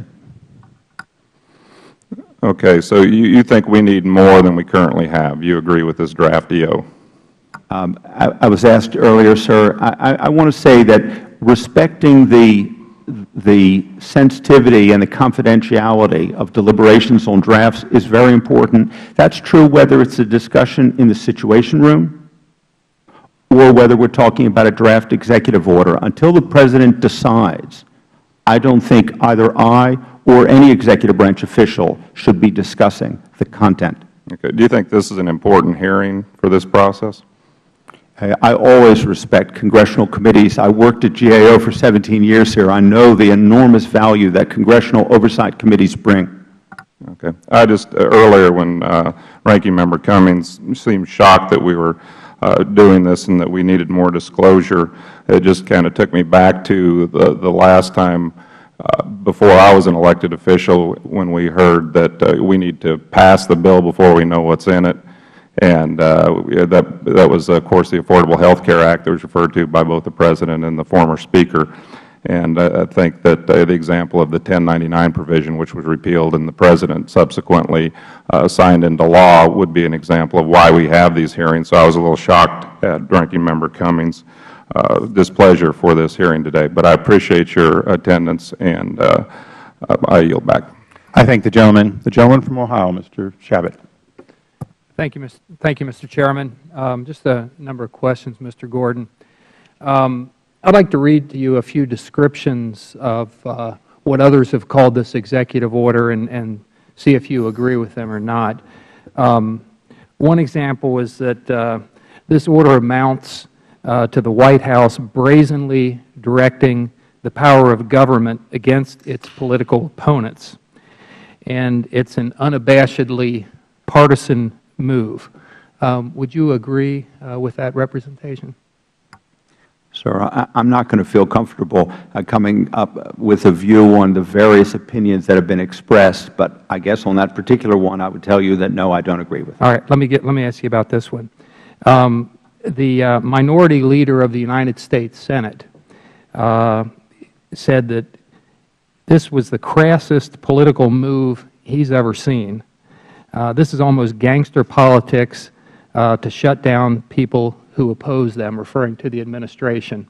I would assume that you probably don't agree with that statement? You assume correctly, sir. I thought so. Let me ask you this one. As designed to muzzle corporations and businesses, it would at the same time allow unions to continue spending at will. Isn't that accurate? Even though you may not agree with it, wouldn't that be accurate? No, sir, I don't believe it's accurate. All right. Well, let me try another one then. This particular individual is also in the Senate, and this person is moderate and, in fact, actually voted for the McCain-Feingold campaign finance reform, which, a lot of Republicans did not vote for it. This person did. This person called this executive order Orwellian, and also said that the order undermines decades of work by this person and others to ensure Federal business is free of corruption of political influence, called it the equivalent of repealing the Hatch Act, and further said that it's taken decades to create a Federal contracting system based on best prices, best value, best quality, and that the effect of this order is to, again, have politics play a role in determining who gets contracts. Companies may choose not to bid, which will reduce competition and raise government costs. Now, I know you believe that this is going to help us relative to costs and make there be more transparency and more competition, but this person disagrees with that. I assume you would disagree with the statement that I just read there as well? Yes, sir. Okay. And let me conclude with this one. Supporters of the President, President Obama, are predicting that he's going to raise $1 billion this year for his campaign. Talk about campaign finance reform and the corruption of money and politics and all that. $1 billion this year for the first time if he attains that. And that simultaneously that he'd be positioned even more strongly if he could, in effect, by this executive order, dry up some at least and maybe a substantial amount of Republican donations. I would assume that you would disagree with that point of view? I've spent many years, sir, working to improve and protect the integrity of the procurement system. I intend to continue doing that. Okay. Let me just conclude because I've only got a minute left. Now I'll tell you what I think. I think that this is nothing more than blatant, raw politics. And I think in the 15 years that I've been here, I've not seen anything as outrageous and as much of an exercise of naked political power than this executive order. I think it's shameful. I think it's disgusting. I think it's despicable. I think it's outrageous. And this administration is talking about doing this by fiat, essentially. That's what an executive order is. Rather, if you're going to do something this dramatic, it ought to be done by the will of the people, by their elected representatives. That's the United States Congress. It's not by an executive order coming out of the White House. And I think the administration ought to be ashamed of what it's trying to do here. And as I say, I've been here a while, 15 years now, although I had a 2-year involuntary sabbatical. But I hope you... Would the gentleman yield? I'd be happy to yield. On that, I agree. Thank you for your Thank you. comments. I yield back. The gentleman from Iowa, Mr. Braley. I thank the Chairman, and I want to start by going back to the clip the Chairman played at the beginning of this hearing, because if you go back and listen closely to what President Obama said, he is a prophet, because that's exactly what happened after Citizens United. We've seen a massive flow of secret money, which is something that's a much greater threat to democracy in this country than this executive order is. And you indicated, Mr. Gordon, that you had taught at a law school dealing with procurement issues, so you know that the Federal procurement slice of nearly $500 billion is an enormous part of the Federal budget. And yet 4 years ago in this very committee, we had a hearing where the head of the General Services Administration, Loretta Doan, came and testified about illegal activity taking place in a Federal agency in violation of the Hatch Act when a gentleman named Scott Jennings, who worked in the White House as Karl Rove's chief deputy, was doing political briefings on government time in violation of the Hatch Act. And President Bush fired her because of that. That was the only recourse he had. And it's ironic that Scott Jennings was the deputy of Karl Rove, who heads Crossroads, and many of the secret donor groups that are engaged in pumping millions of dollars of secret money to try to influence the outcome of political elections. And one of the things that nobody talked about in this hearing is the very different levels of scrutiny applied to different types of speech. Because as a fundamental part of constitutional First Amendment law, there's the regulation of content, which is a high level of scrutiny, and the government is supposed to have very little impact on what you say. And then there's the regulation of time, manner, and place of speech, where the government is given much more leeway, and that's exactly what this executive order is all about. So I'm confused by the people who come to this hearing and claim about the threat to the right of free speech and the threat to our democracy, when in fact it's the unlimited amount of secret money coming into elections that's the biggest threat to democracy we face today. And I'll say that whether it's money coming in to support a Republican candidate or a Democratic candidate. One of the things we know is that in their opinion, the Supreme Court rejected the arguments being offered today because Justice Kennedy wrote for the majority and made it clear that disclosure doesn't prevent speech. He said, "The First Amendment protects political speech, and disclosure permits citizens and shareholders to react to the speech of corporate entities in a proper way. This transparency enables the electorate to make informed decisions and give proper weight to different speakers and different messages." The executive order, Mr. Gordon, does nothing to regulate the content of what anyone wants to say. Isn't that true? Transparency is what is at issue here, and transparency is something that I very much agree with as an extremely important value, including in the Federal procurement system. And one of the reasons why that's so important is something we've talked about, and that's because American taxpayers are the ones whose money is being used to fund these projects with these contractors. Isn't that true? Absolutely. More than $500 billion a year. Absolutely. And that's a big chunk of money. So taxpayers across the political spectrum have a strong interest in making sure those contracts, regardless of who is in the White House, are not being unduly influenced by political contributions. Isn't that true? Absolutely.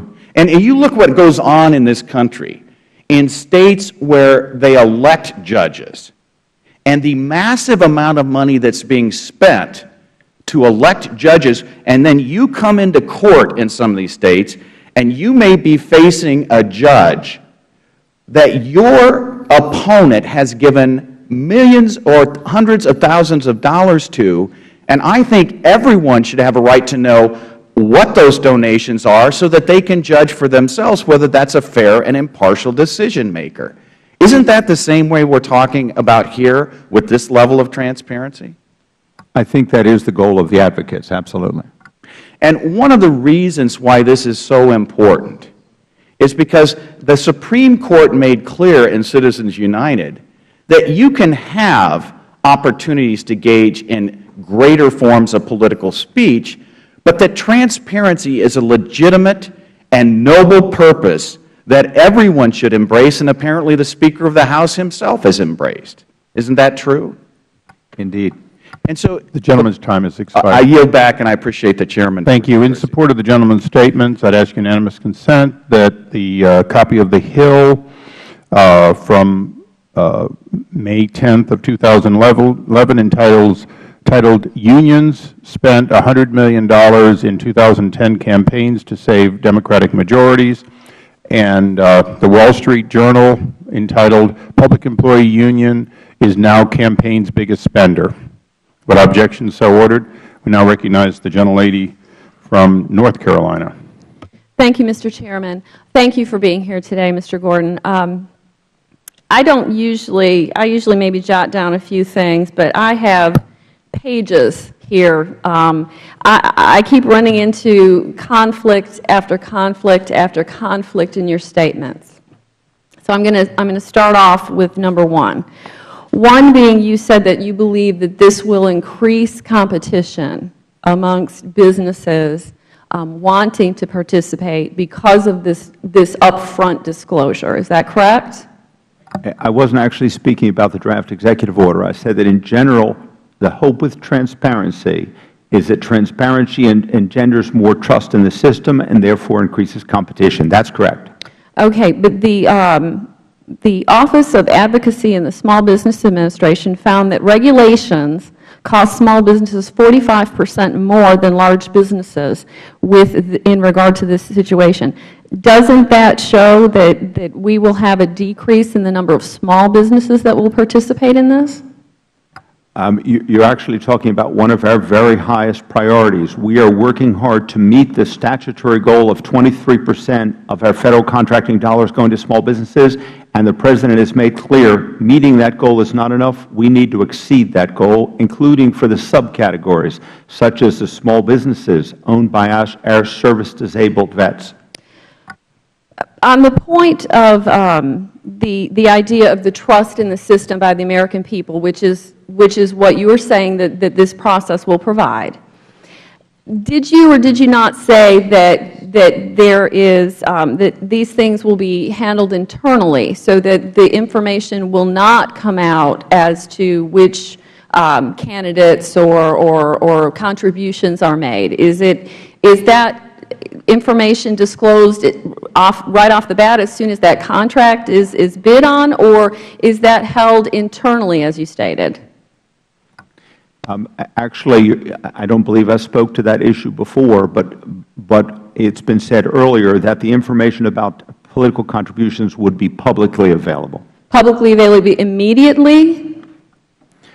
You're getting into a level of detail that we're in a situation where we're talking about, or rather not talking about, a draft executive order, and I don't feel comfortable getting into the details. Okay. The advantage of having our executive branch review of a draft. So what is the difference then? What is the difference? Because we know that these things have to be disclosed after the contracts are obtained. This is information, the transparency is already there. So the difference I'm seeing is that the time that they would have to disclose this information up front with their application, the contract process, rather than afterwards. So what is the change? I'm not an expert in campaign finance disclosures, but my understanding is there is, and it was said earlier in one of the colloquies, more information being disclosed than is in fact disclosed today. I'm not sure that the timing is actually any different at all. The timing, the information is, some information is already available today. Well, in closing, I'd just like to say this. You know, the American people, I know you've basically stated that this is about transparency for the American people and instilling trust in the system. I don't see how that happens with this.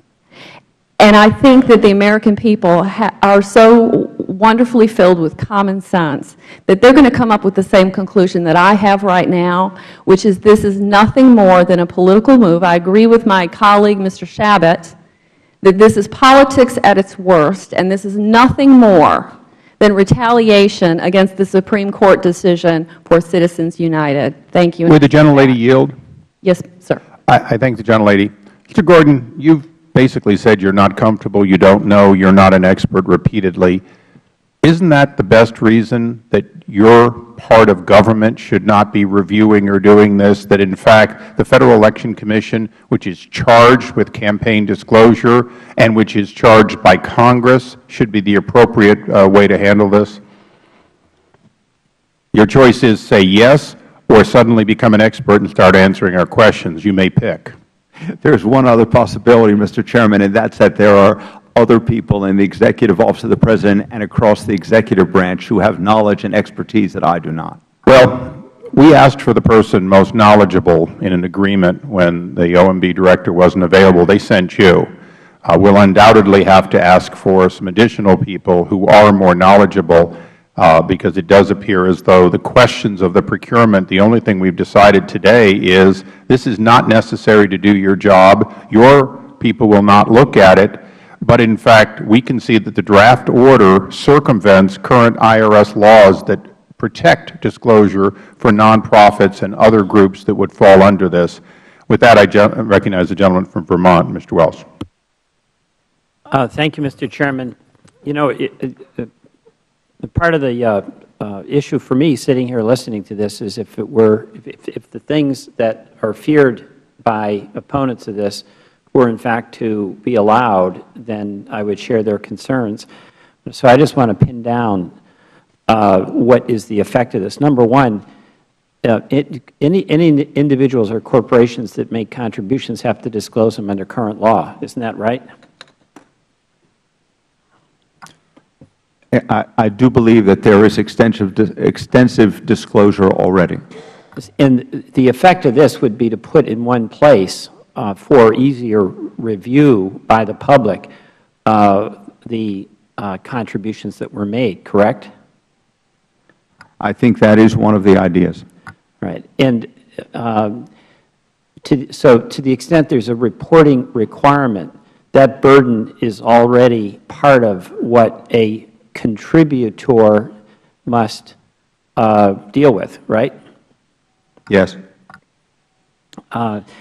And if you had input from some of the, and also if a union were to get a contract, a Federal contract, they would be subject to this law just like a private corporation. Is that correct? You heard my colloquy earlier. Yeah. I was rather surprised at reference to an exemption for unions. Right. So, I mean, everybody's in the same boat here, basically. This applies, the draft, if it were ever finalized, the draft would apply, as I understand it, to contractors, whoever they are. Okay. And have you had reactions from corporations that are saying one thing or another about this requirement or this draft order?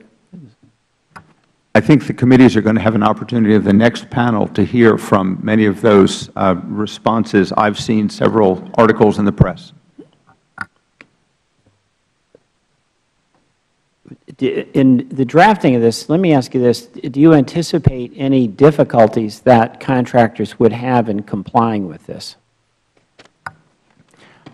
I don't feel comfortable talking about a draft. The fact is that a draft executive order, as it goes through the process, may be changed substantially, may never be finalized. I can't predict that. What I can tell you is that disclosure requirements, and there are many of them today, can be challenging for the companies, especially for small companies. We look for ways to minimize the burden on companies because we don't want disclosure requirements to deter them from participating in the procurement process. But the disclosure requirement here would be that if I were a small company, that I just simply have to list the contributions that I made in the individuals in where I made them, correct? I understand your point, sir. All right. I'll yield back, Mr. I thank the gentleman from South Carolina, Mr. Gowdy. Thank you, Mr. Chairman. Mr. Gordon, I want to thank you for being here and also thank you for your service to our country. Can you please describe for me what involvement you personally had in the drafting of this draft executive order? Sir, I don't think it's appropriate for me or any executive branch official to disclose our internal deliberations. Are you relying on any specific testimonial privilege in reaching that conclusion?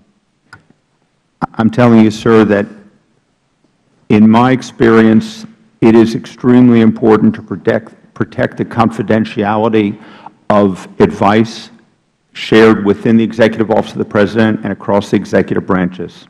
Well, rather than disclose for me the contents of any communication, can you answer whether or not there was communication? Not the content of it, but whether or not there was any between you and the President.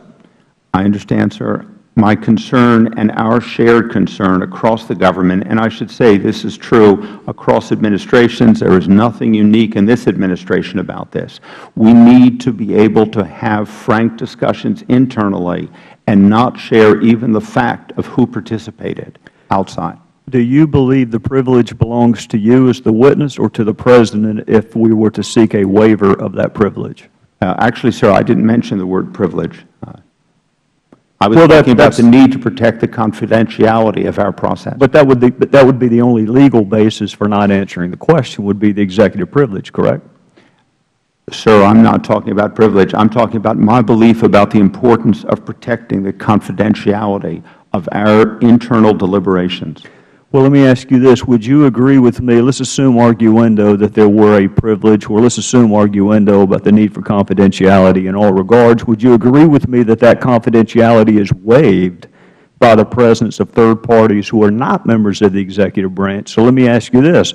Were there any third parties who are not members of the executive branch present for any communications, thereby waiving any confidentiality?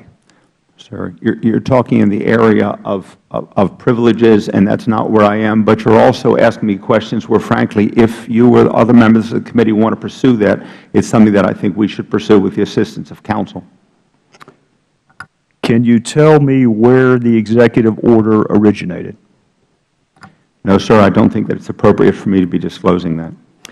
And by your answer, I take it that you do know the answer to it, but you choose not to disclose the answer. I don't think it's appropriate for me to be talking about any of either the content or the process in the development of a draft document.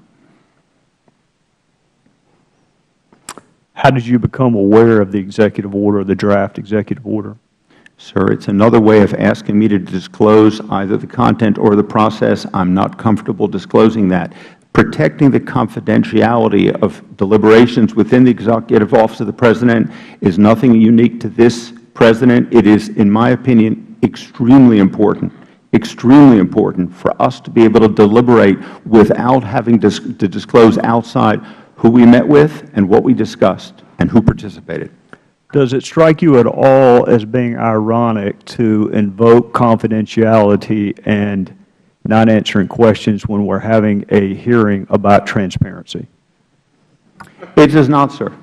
I think that there are discussions even about transparency and developing rules about transparency that we need to be able to have quietly and behind closed doors.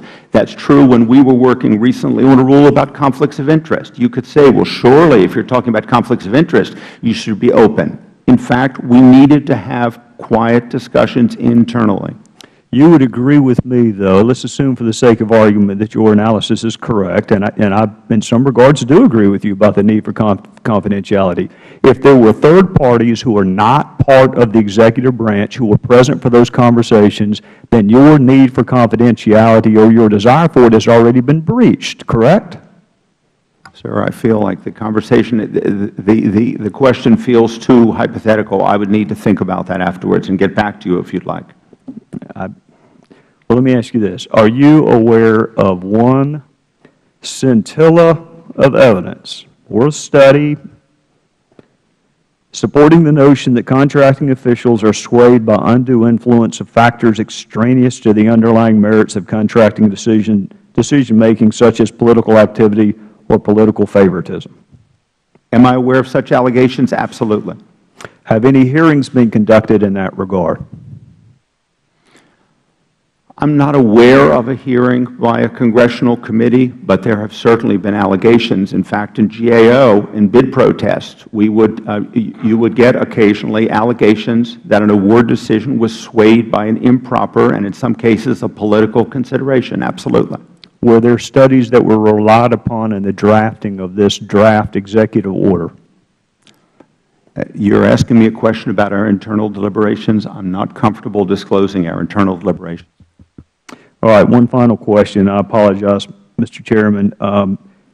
The draft says the failure to make a full disclosure in the certification could result in criminal prosecution. That's an interesting word to me, because if it could, then it could not. And my question is, who are you going to prosecute and who is going to make the decision? I can answer the question in general terms. When we have requirements for disclosure, to give you an example, contractors today have to disclose whether they have a tax delinquency above $3,000 and over a certain period of time. If they fail to accurately disclose, they could be making themselves liable for prosecution, absolutely. Do we prosecute every case? No. So an executive order can provide criminal liability for average citizens? That I don't know, sir, to be the case. But an executive order is frequently, and in fact in the area of procurement, is generally implemented through a regulation. And if in fact a contractor takes action inconsistent or that violates a regulation, that's a very serious matter, absolutely. Thank you, Mr. Chairman. The gentleman's time has expired. I'd ask unanimous consent that the article, the daily briefing, from March 31st, 2011 be inserted in the record. It's entitled, Former OSC Scott Bach Sentenced to 1 month in Prison. Of course, he was the one who found Loretta Doan to have committed the Hatch Act. Without objection, so ordered. We now recognize the gentleman from Idaho, Mr. Labrador. Thank you, Mr. Chairman. And it seems to me, and I think the comment was already made by the good gentleman from South Carolina, that in a transparency hearing, this has been one of the most opaque hearings that I've ever been a participant in. And I'm not really sure why you're here. Can you tell me why you're here? Why exactly did the administration send you? Because I have no idea what exactly you have aided this committee in doing today. I was asked to appear in order to talk about the general issues of integrity, and in fact, I think the issues of integrity are directly relevant to the subject matter of the hearing. And I think you've seen that although I can't talk about a draft presidential document before the President makes a decision, I can certainly, and I have talked at some length about the principles that are at issue. Okay, let's talk about those principles real quick. You told us today that the no award decision will be based on this information that's being given, that you're going to base it on the selection criteria. Is that correct? Award decisions can only be based, according to the Competition and Contracting Act, on the selection criteria in the solicitation. All right. So you're a law school professor. You were a law school professor. I was a law school student at one point, so this is kind of fun for me. When you gave law school exams, there was, at least in my law school, I was not able to, I never wrote down my name. Did your law school have that same, that same requirement? At GW where I taught, yes, you used a number rather than a name. And why is that? Because you want to be sure that your judgment about the quality of the exam is not based on your knowledge of the individual, but rather on the content of their answer. And that's because there's certain students, right, that you don't like in your class, or that you have a Never problem in my class, with. sir. Okay, but some professors, hypothetically, there are some professors who don't like some of their students. They also may like somebody. Or they may like somebody too much. Is that correct? Yes. Okay, so it's in order for us to make, for the professor to make an unbiased decision. Isn't that correct? Absolutely. Okay, so when under this proposed rule, and let's just speak hypothetically about any requirement to do this, would the contracting agent have the document in front of him or her that shows what those donations were? It depends, sir. My understanding is that in some of the states that have pay-to-play laws, in fact, the contracting officials do not have the information. All they know is that the company affirms that it made the disclosure. So if you had that on the Federal level, all you would know is the company says, yes, we made all required disclosures. The contracting officer would see nothing about who received the money or how much. Okay, but somebody would in the administration see that document, correct? Oh, just as today there is already public information about contractors' disclosures. Absolutely. Absolutely. And let's follow up on that comment. There's already public information, and you're telling us that you're an advocate of transparency, correct? I am an advocate of transparency in procurement. And it increases public trust.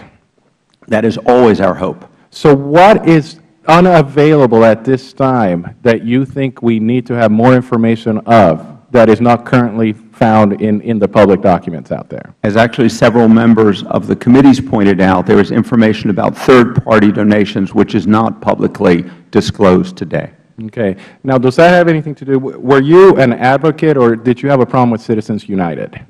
Sir, I'm a procurement person, not a campaign finance person. No, but you must have an opinion. You were a law school professor. I was a law school professor before I came into this job, before Citizens United was decided, and I was a professor of procurement law, sir. And did you read the opinion of Citizens United? I did not. And you are aware that the administration has some problems with that opinion? Yes, sir, I'm aware of that. Okay. So let me just give you another hypothetical. If I am the procurement officer, one of the concepts that I was taught in law school is to make sure that in drafting legislation, you have to be really careful not to encourage future lawsuits when you're drafting legislation. So let's say we have a Republican, conservative, socially conservative administration, and we have one contractor who shows that he or she has donated thousands and thousands of dollars to the pro-life community. And you have another contractor who shows that he or she has donated thousands and thousands of dollars to a pro-choice or a pro-abortion community. And this Republican administration gives the contract to the person who did the pro-life, gave the money to the pro-life community. Don't you think there might be a cause for a lawsuit? Because you are an expert in procurement law. Would there be a cause for a lawsuit here? There are. You do have allegations. As I said, in my years, in the 17 years I was at GAO, we had a small number, I'm happy to say, but there were a few cases where there were allegations that political interference had caused the contract to go one way or the other. In my recollection, GAO found when it did an independent investigation, it never found a basis for it to be true. But could a company have concern about that today? Already? Absolutely. Okay, and let me ask you another hypothetical. If, okay, my time is up. Thank you very much. Thank you, sir. Thank you. This concludes the first part of our panel. Mr. Gordon, we appreciate you being here, or first part of our hearing. Thank you, we sir. We appreciate you being here and appreciate your testimony. We'll now seek the second panel. Thank you.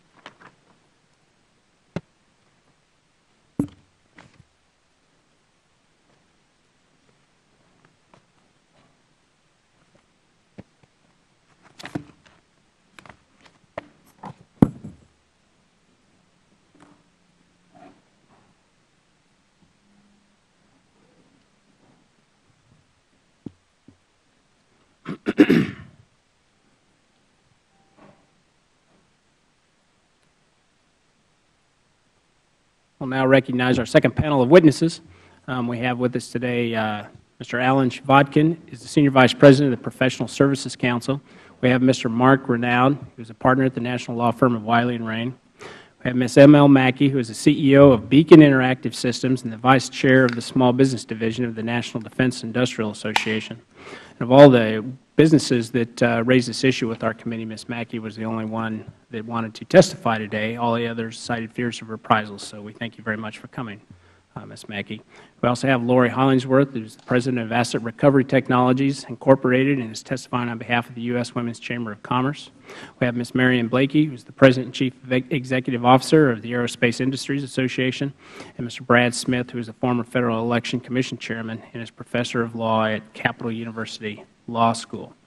Pursuant to the committee rules, we have to swear in all of the witnesses, all of you today, so if you'll please stand and raise your right hand. Do you solemnly swear or affirm that the testimony you are about to give will be the truth, the whole truth, and nothing but the truth?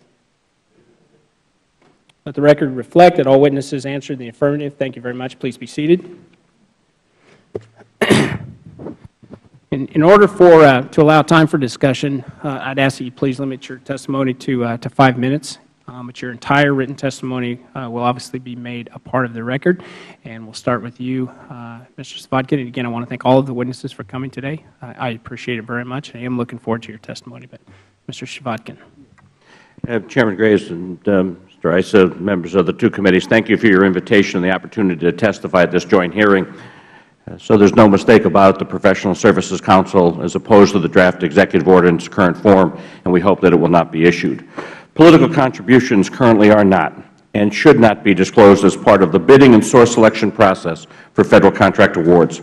Yet the draft executive order takes the ill-conceived approach of injecting that very information into the contracting process, forcing all bidders for Federal contracts to collect and disclose that information as part of their bid.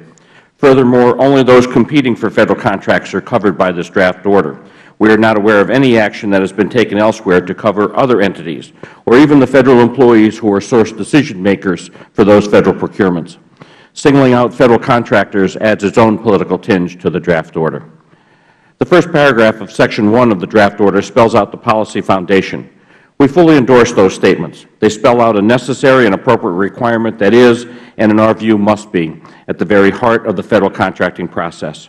Today, no information about campaign contributions or other political activity is ever asked to be presented to a contracting officer or other source selection official. I doubt that any procurement official has done her own research into publicly available campaign contributions to aid them in their source selection. But if there is that concern, rather than insulating contracting officers from this tainted information, this draft order requires every bidder for a Federal contract to affirmatively disclose that information and further provides that making the required disclosure is a condition of award. For us, this is not a question of disclosure of political contributions. It is a question of the linkage to the Federal procurement process. The first paragraph of Section 2 of the draft order requires a certification that disclosure of this information has been made, and the FAR Council is given authority to establish the manner in which that certification is made. It is not clear whether the draft order also gives the FAR Council the flexibility to determine the nature of the certification required. Certifications have special importance in the Federal procurement system. Typically and ideally, where they are required, they should be made subject to the certifier's best knowledge and belief, where the contractor is dependent on obtaining information from others in order to make the necessary certification. Second, there should be some method for the bidder to be able to identify areas outside the contractor's control where the certification cannot be made, such as when a contributor refuses to provide the relevant information to a bidding entity. Section 2 of the order also requires the disclosure of two types of contributions. The first is contributions to Federal candidates. Like the discussion, while that is publicly available, today companies are not now required to collect this information. Once the contributions are made, it is the recipient of the contribution that makes the disclosure, not these companies.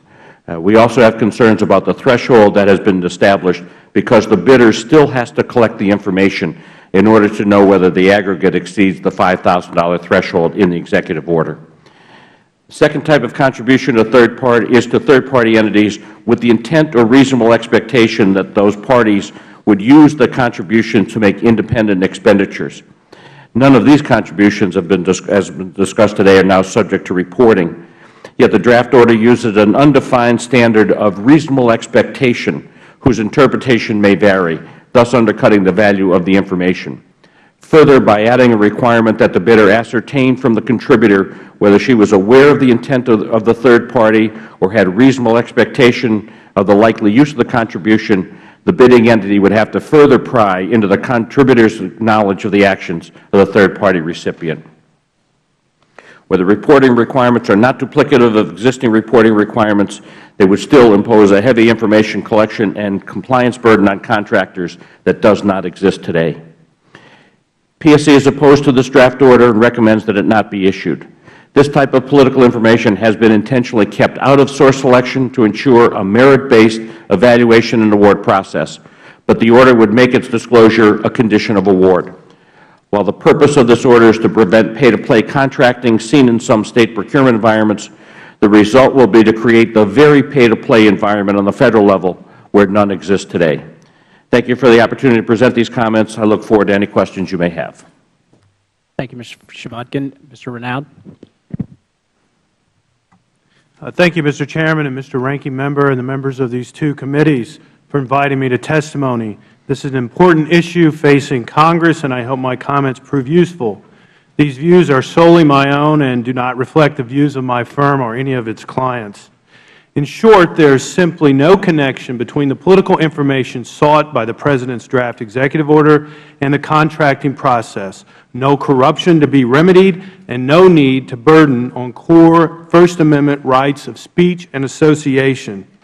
Among other things, under current campaign finance law, employees and PACs of government contractors are subject to the same contribution limits as other contributors, and their contributions are fully reported.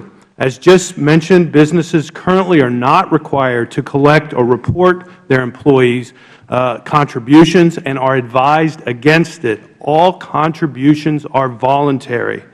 The President's draft EO is styled as a pay-to-play law, laws that stop the giving of contributions for the receipt of contracts. But terminology alone is insufficient. I have extensive experience working on compliance issues related to Federal, State, and local pay-to-play laws. Many of these laws suffer from the same infirmities as this draft EO. Here, there is no evidence of corruption from campaign activity in the Federal contracting process. Maybe in New Jersey and Connecticut in the past, but not here. The nexus, then, between the contracting process and the contributions is created solely by this draft EO and its supporters, because Federal acquisition officers, as we have just heard today, are insulated from the campaign system as they ought to be. The connection put forward pollutes the marketplace of ideas with this idea of corruption. Because there is no nexus, the draft EO is unlike pay-to-play regimes that target elected officials and their political cronies who are thoroughly and unavoidably involved in the procurement process. The draft EO also reaches beyond contributions to independent expenditures, which no other pay-to-play regime does directly, save the rules of the Nebraska Lottery Commission. The Supreme Court has reminded us frequently that independent expenditures do not cause corruption or the appearance of corruption. The Securities and Exchange Commission, in its recent rigorous pay-to-play rulemaking, fully disclaimed affecting independent expenditures. The draft EO, unlike any other pay-to-play system, also targets grassroots lobbying in the form of electioneering communications. Because of its inclusion in the contracting process, that's the key, inclusion in the process, the disclosures under the draft EO will have a negative effect on corporate and personal political activities of those covered. Because of uncertainty about how the information will be used, the contractors will rationally move to eliminate any activity that might make them less competitive. The disclosures also will politicize the employer-employee relationship with officers, especially for small businesses who may not be able to afford parallel compliance systems that many large corporations use, forcing subordinate officers to report political activity to their superiors, and fear for the consequences. The vagueness of the draft EO exacerbates this chilling effect. The FAR Council is tasked with providing guidance, but campaign finance is not its core competency, and it will be undertaking this task on an accelerated basis during the presidential election cycle. With vagueness, an ever larger group of persons will curtail an even wider set of activities. In closing, I leave you with a sample of the burdens imposed. Contractors must report contributions made to third parties with the intention or reasonable expectation that the parties will use the contributions for independent expenditures or electioneering communications. This is a precursor to an unending number of disputes over contribution certifications. With hindsight, competing and losing bidders will be able to protest awards based upon donations, perhaps even trade association dues, paid by the bidder but not reported, given the attention or reasonable expectation of the bidder at the time. And some think that there will be no chilling here. Thank you. I am happy to answer any questions you might have. Thank you. Ms. Mackey. Good afternoon. I'm speaking to you today in my capacity as Vice Chair, National Defense Industrial Association, Small Business Division Legislative Affairs Committee, and as the CEO and co-founder of Beacon Interactive Systems. NDIA membership is composed of over 90,000 individual members and 1,700 corporate members, over half of which are small businesses. Beacon Interactive Systems is a 17-year-old small business that for the past 9 years has been a Federal contractor, actively developing and delivering innovative technology and cost savings to the Department of Defense. In terms of today's discussion, the contribution that I can make is to describe the potential impact of this proposed executive order on small businesses that actively engage in the Federal procurement process. The intent of ensuring that campaign contributions do not unduly influence the award of Federal contracts is laudable. Unfortunately, the approach taken by this proposed order could have serious negative consequences on business, especially small business. The order presents 5 areas of significant concern. First, it politicizes the Federal procurement process, which by all accounts should be completely independent and transparent. Secondly, it puts company management in the distasteful position of invading the privacy of their senior management by requiring disclosure of their personal political contributions. Thirdly, this proposed executive order could have the effect of silencing the voice of small businesses who might, in an effort to mitigate potential contracting risk, no longer be comfortable making the grassroots contributions to advocate for the issues that are important to them. Fourth, small business may decide that the operating under the proposed order is not worth the effort of doing business with the Federal Government. And fifth, this order will increase the reporting burden on small business and contracting officers, which in turn increases costs and further prolongs an already lengthy procurement process. None of these consequences are acceptable. Let me expand on some of these challenges. It is imperative in the realm of government contracting that small businesses be able to operate on a level playing field. In order for small businesses to compete effectively, proposals must be evaluated in an open and consistent manner with a laser focus on 3 main factors: technical merit, cost competitiveness, and past performance history. The proposed disclosures will now shine a spotlight on a company's political contributions. At the end of a lengthy, rigorous, and often convoluted evaluation process, small business owners will be required to provide contracting officers with a detailed record of a company's political expenditures. It is not hard to imagine that this information could, whether intentionally or not, be used to influence the procurement decision, precisely the outcome the proposed executive order seeks to prevent. Even if there were no impropriety, a competing vendor who lost a procurement opportunity might argue and protest that political affiliations were a contributing factor in the decision-making. Secondly, the proposed executive order requires me, as an example, to report individual contributions made by my company officers. As a small business owner, I do not want to force my employees to disclose their political leanings. How employees allocate their campaign contributions should have no bearing on my hiring, compensation, or promotion policies. My employees should be concentrating on how to best execute their job responsibilities, not worrying about whether their political choices are consistent with mine. This is a personal matter that does not need to be thrust into the workplace. In the same manner, personal political choices should not be unnecessarily thrust into contracting. The third area of concern is that this proposed executive order could have a chilling effect on the political activities of small business and their management. It is difficult enough for small businesses to compete effectively and navigate the often complex waters of Federal contracting. Politicizing the process will add one more possible obstacle to small business participation. From my personal experience as a small business owner, I can tell you that I do not have the resources or the inclination to manage this unquantifiable risk. If my political contributions can negatively affect my ability to win Federal contracts, I will not make them. As you know, true small business advocacy is funded at the grassroots level. If small businesses fear that their operations will be harmed by their political choices, they may remove themselves from the public discourse and halt future donations. This effectively limits free speech and may leave the small business constituency without adequate representation. Alternatively, some small businesses might feel coerced into supporting the party in power in order to bolster their chances of winning contracts. Either way, the political process is compromised. And finally, there is likelihood that the proposed executive order could discourage small businesses from pursuing Federal contracts. The intrusive disclosures of personal political contributions combined with the additional reporting requirements would add unproductive time and cost to the procurement process.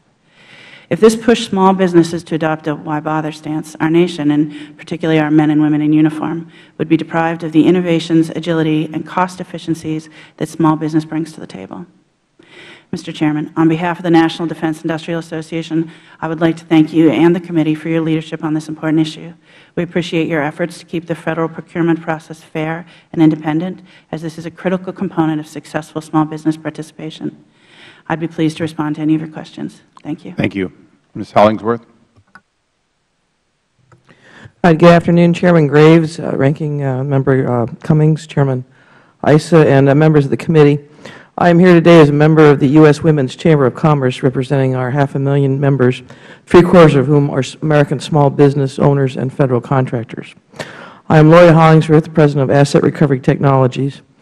My engineering business, founded in 1994 and headquartered in Chicago with multiple offices nationwide, provides technical services for disaster recovery and disaster response to business and government offices impacted by fire, flood, and catastrophe, and the recovery of technology assets to return the businesses and offices to operation.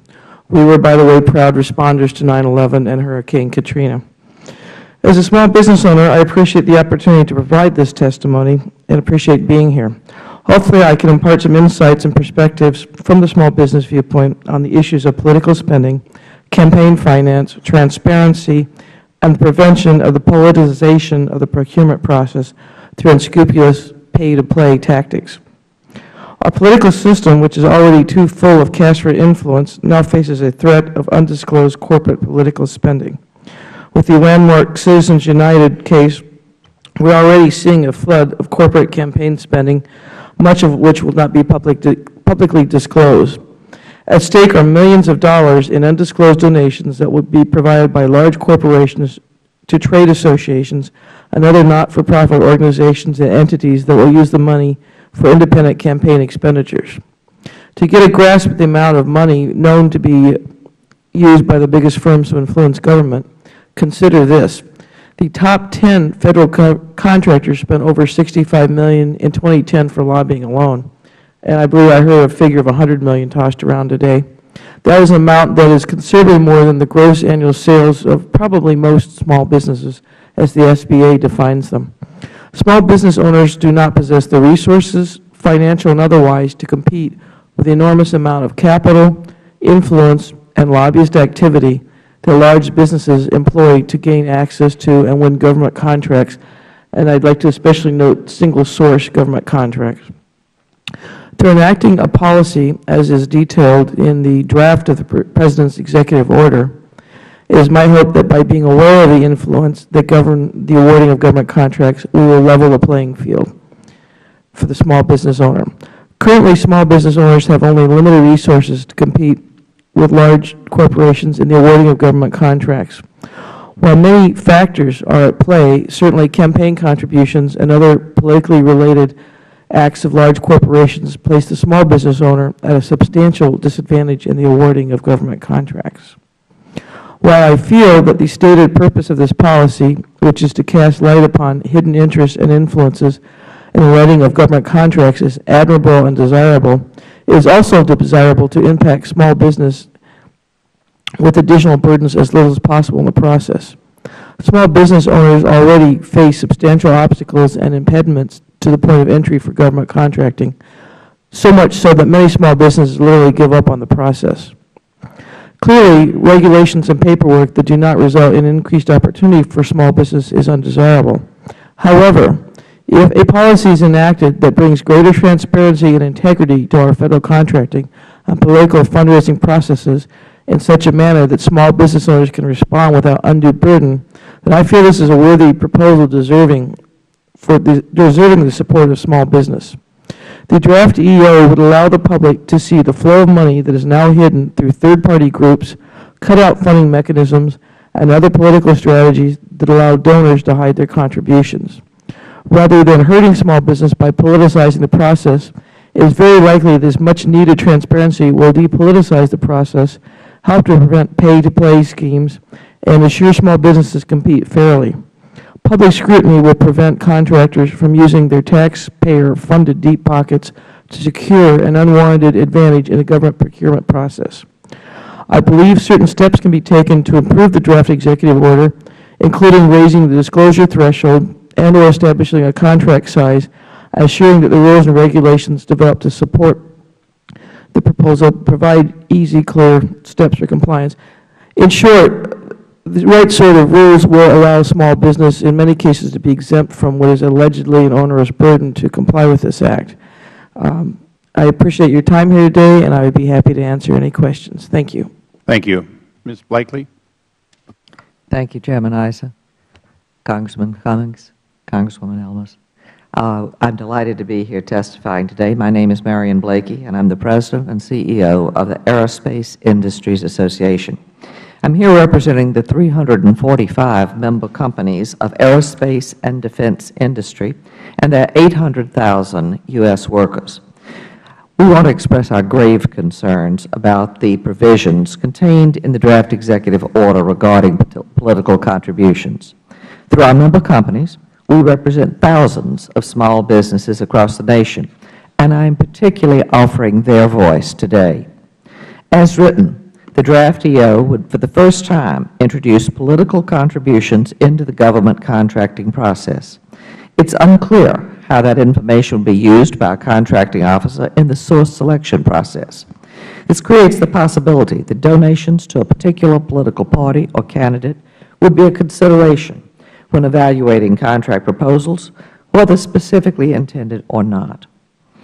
This also might have the unfortunate consequence of contributing to the belief among some that particular political contributions are a requirement for winning contracts.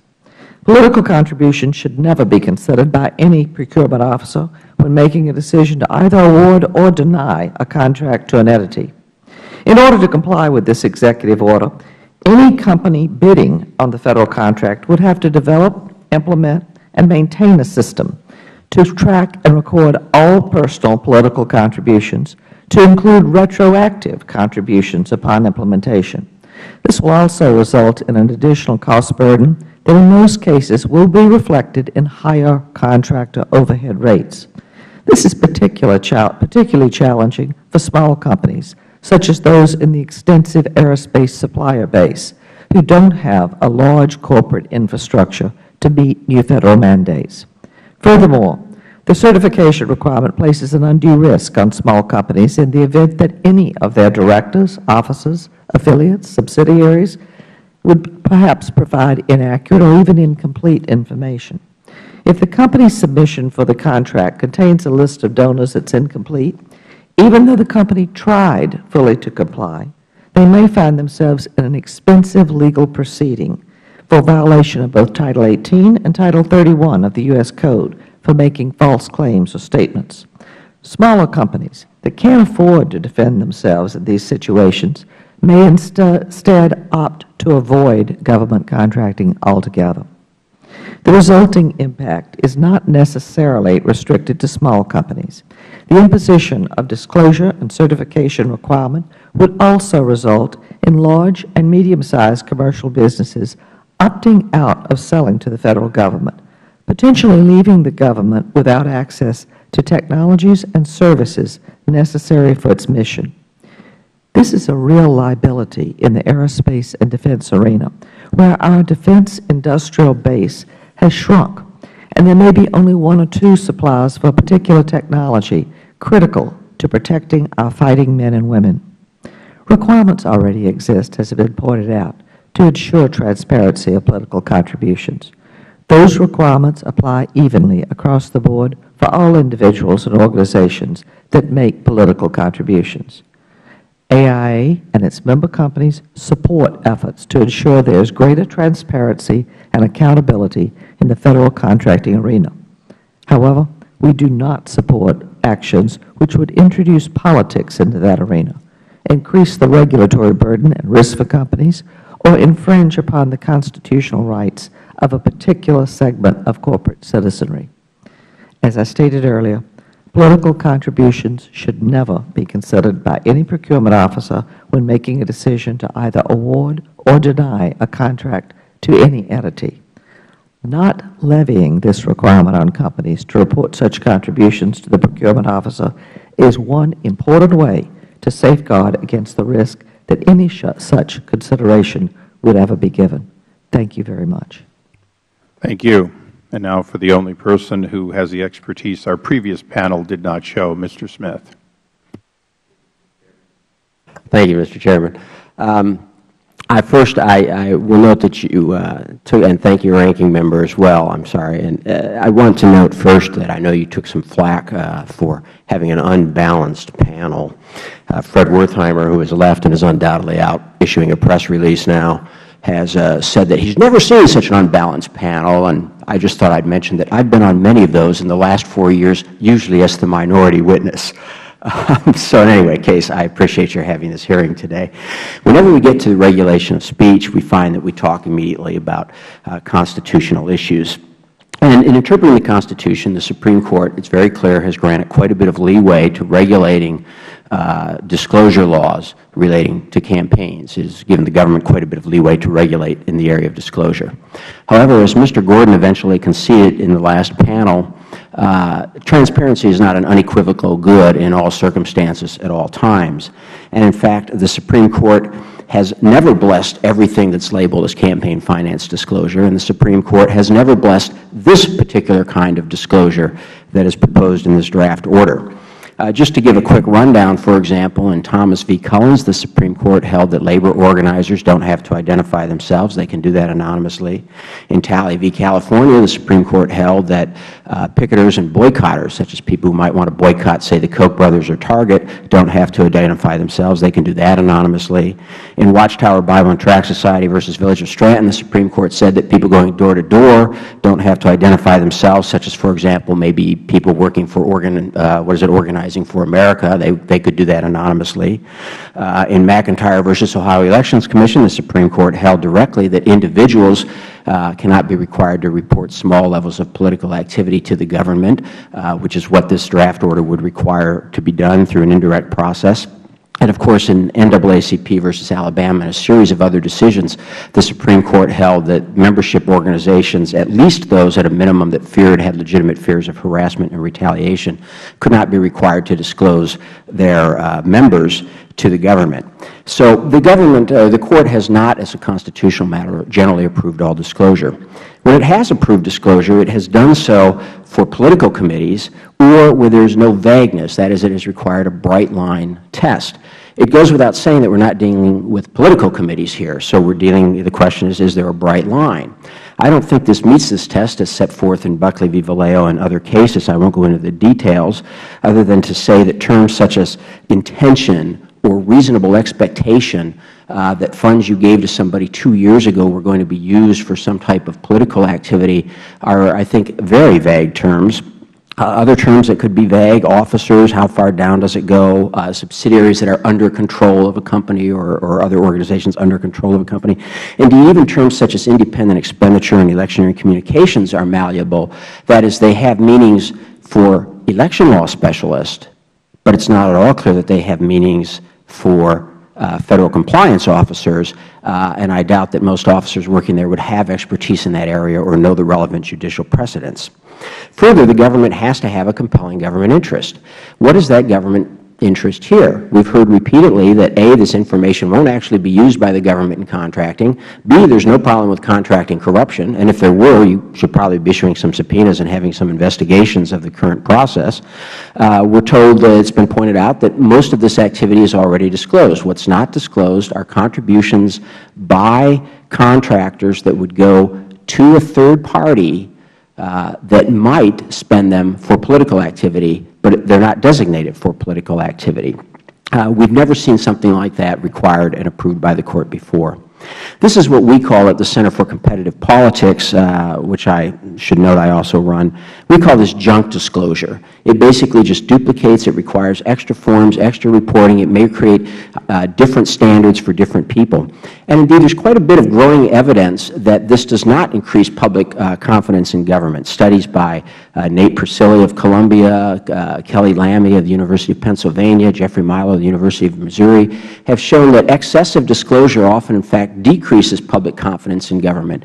Here you would have the presumption out there that, here's disclosure, and here, here's the contract, and people are going to draw the connection. You have to give to get the contract. What is a contractor going to think 6 years from now? Somebody who's not in business today, and he sits down to bid on his first government contract, and there he sees, who have you given your major political contributions to? So I don't see this reducing or, increasing public confidence in government.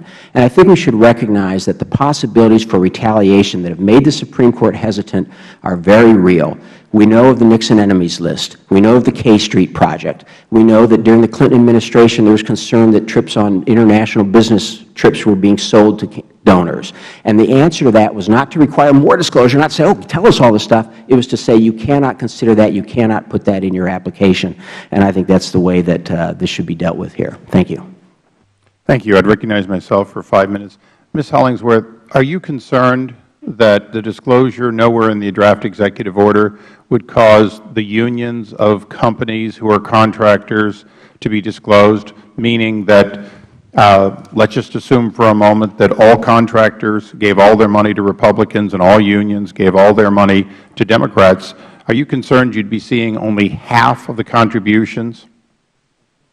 Well, I just assume that's actually the case today, though. Now, of course, both sides have some crossover, but I said assume for a moment just because you obviously, the truth is there is a leaning, about 90% of union money goes to the President's party. But that's not disclosed. Does it concern you that that 90-10 ratio historically would not be disclosed? And more importantly, a specific independent activity of millions of dollars of union money in some independent way would not be disclosed, even if it's to further the contract of one of your large competitors, Boeing or somebody of that sort? Because you talked about small business being impacted. Isn't small business disproportionately not union? Large businesses comparatively highly union, and wouldn't that nondisclosure be of concern to you? Well, I think to answer the question somewhat similar to the gentleman before me from the OMB. You mean evasively? Excuse me, sir? Well, evasive. That's how the gentleman from OMB was. He could answer yes to the minority, and he could answer I'm not qualified to answer pretty consistently to the majority. Are you going to be more specific? Do you believe there is a concern because the draft executive order completely exempts unions using their collected dues, involuntarily collected, where that money goes? Do you have a concern, please, yes or no? That sounds kind of like, have I quit beating my dog, yes or no? But to answer that, the answer is no, I don't. Okay, you're not concerned. Mr. Smith, because you came out of, among other things, the time at the FEC, does the FEC operate, to your best of your knowledge, under any executive orders? As an independent agency, generally the FEC is not bound by executive orders. Right. So if I understand correctly, the Federal Elections Commission was created by Congress under a law, and periodically new laws have been passed that set guidance and then empower the Federal Election Commission to set rulemaking after those are passed, including even rules by the House and the Senate that you then act on. Isn't that true?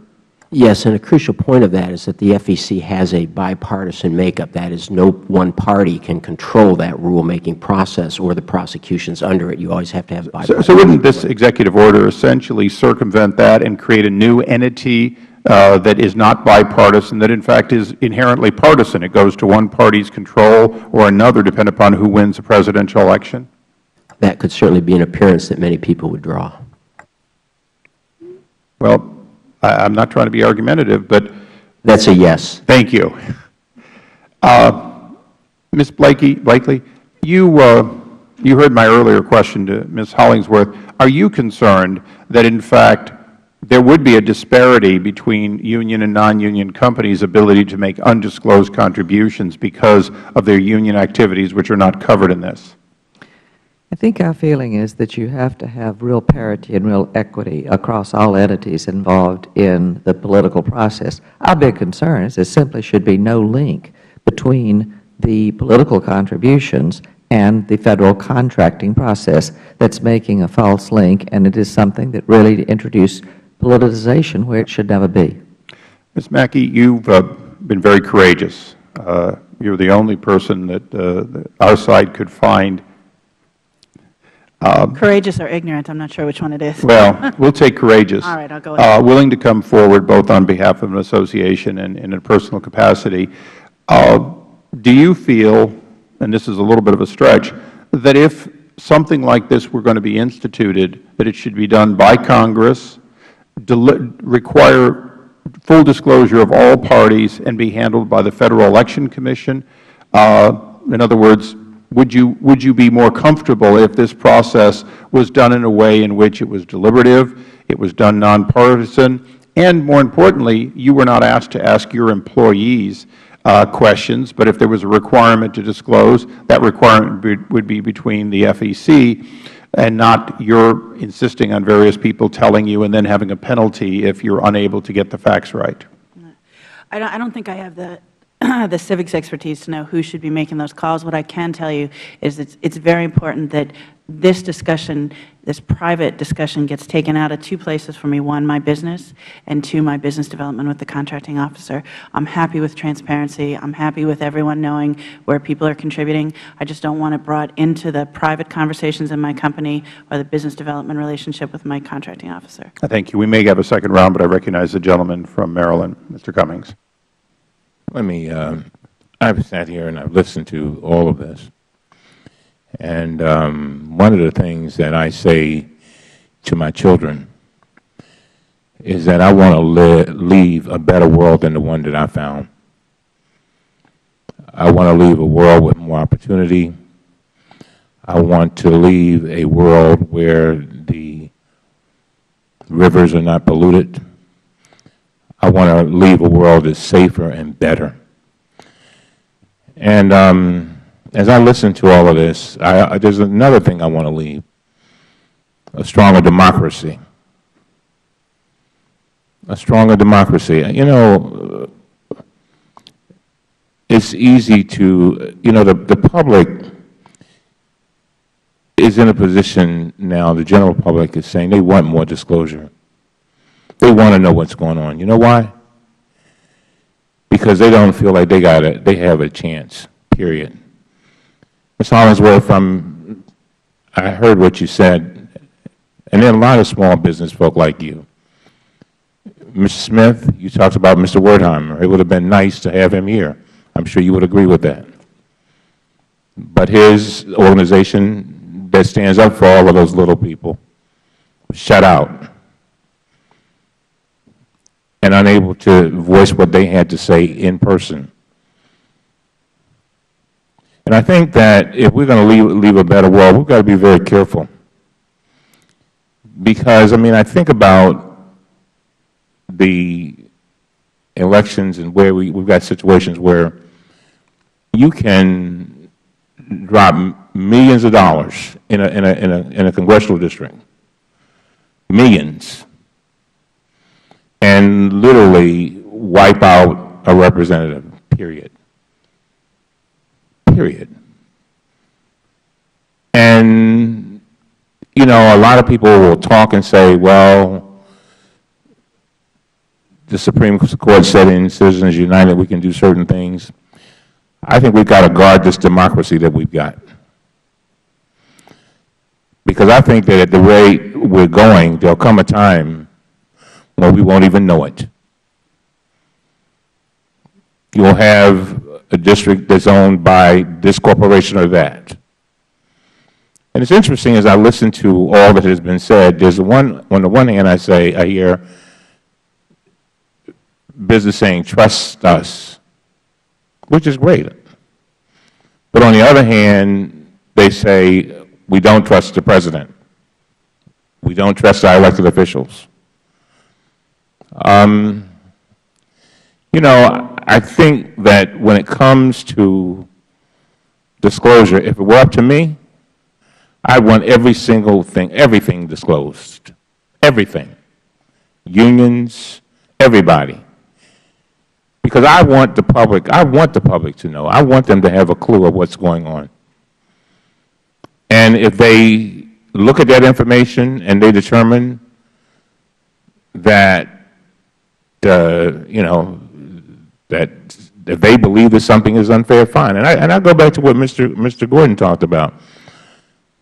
You know, there's a thing about trust that I think he makes a point, and people try to, you know, make fun of him and ridicule him for saying it. But there is something called the speed of trust.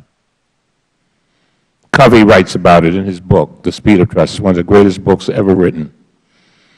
And what he says is that when you can establish the mechanisms for trust, and if there is trust, then people are more likely, the relationships are better.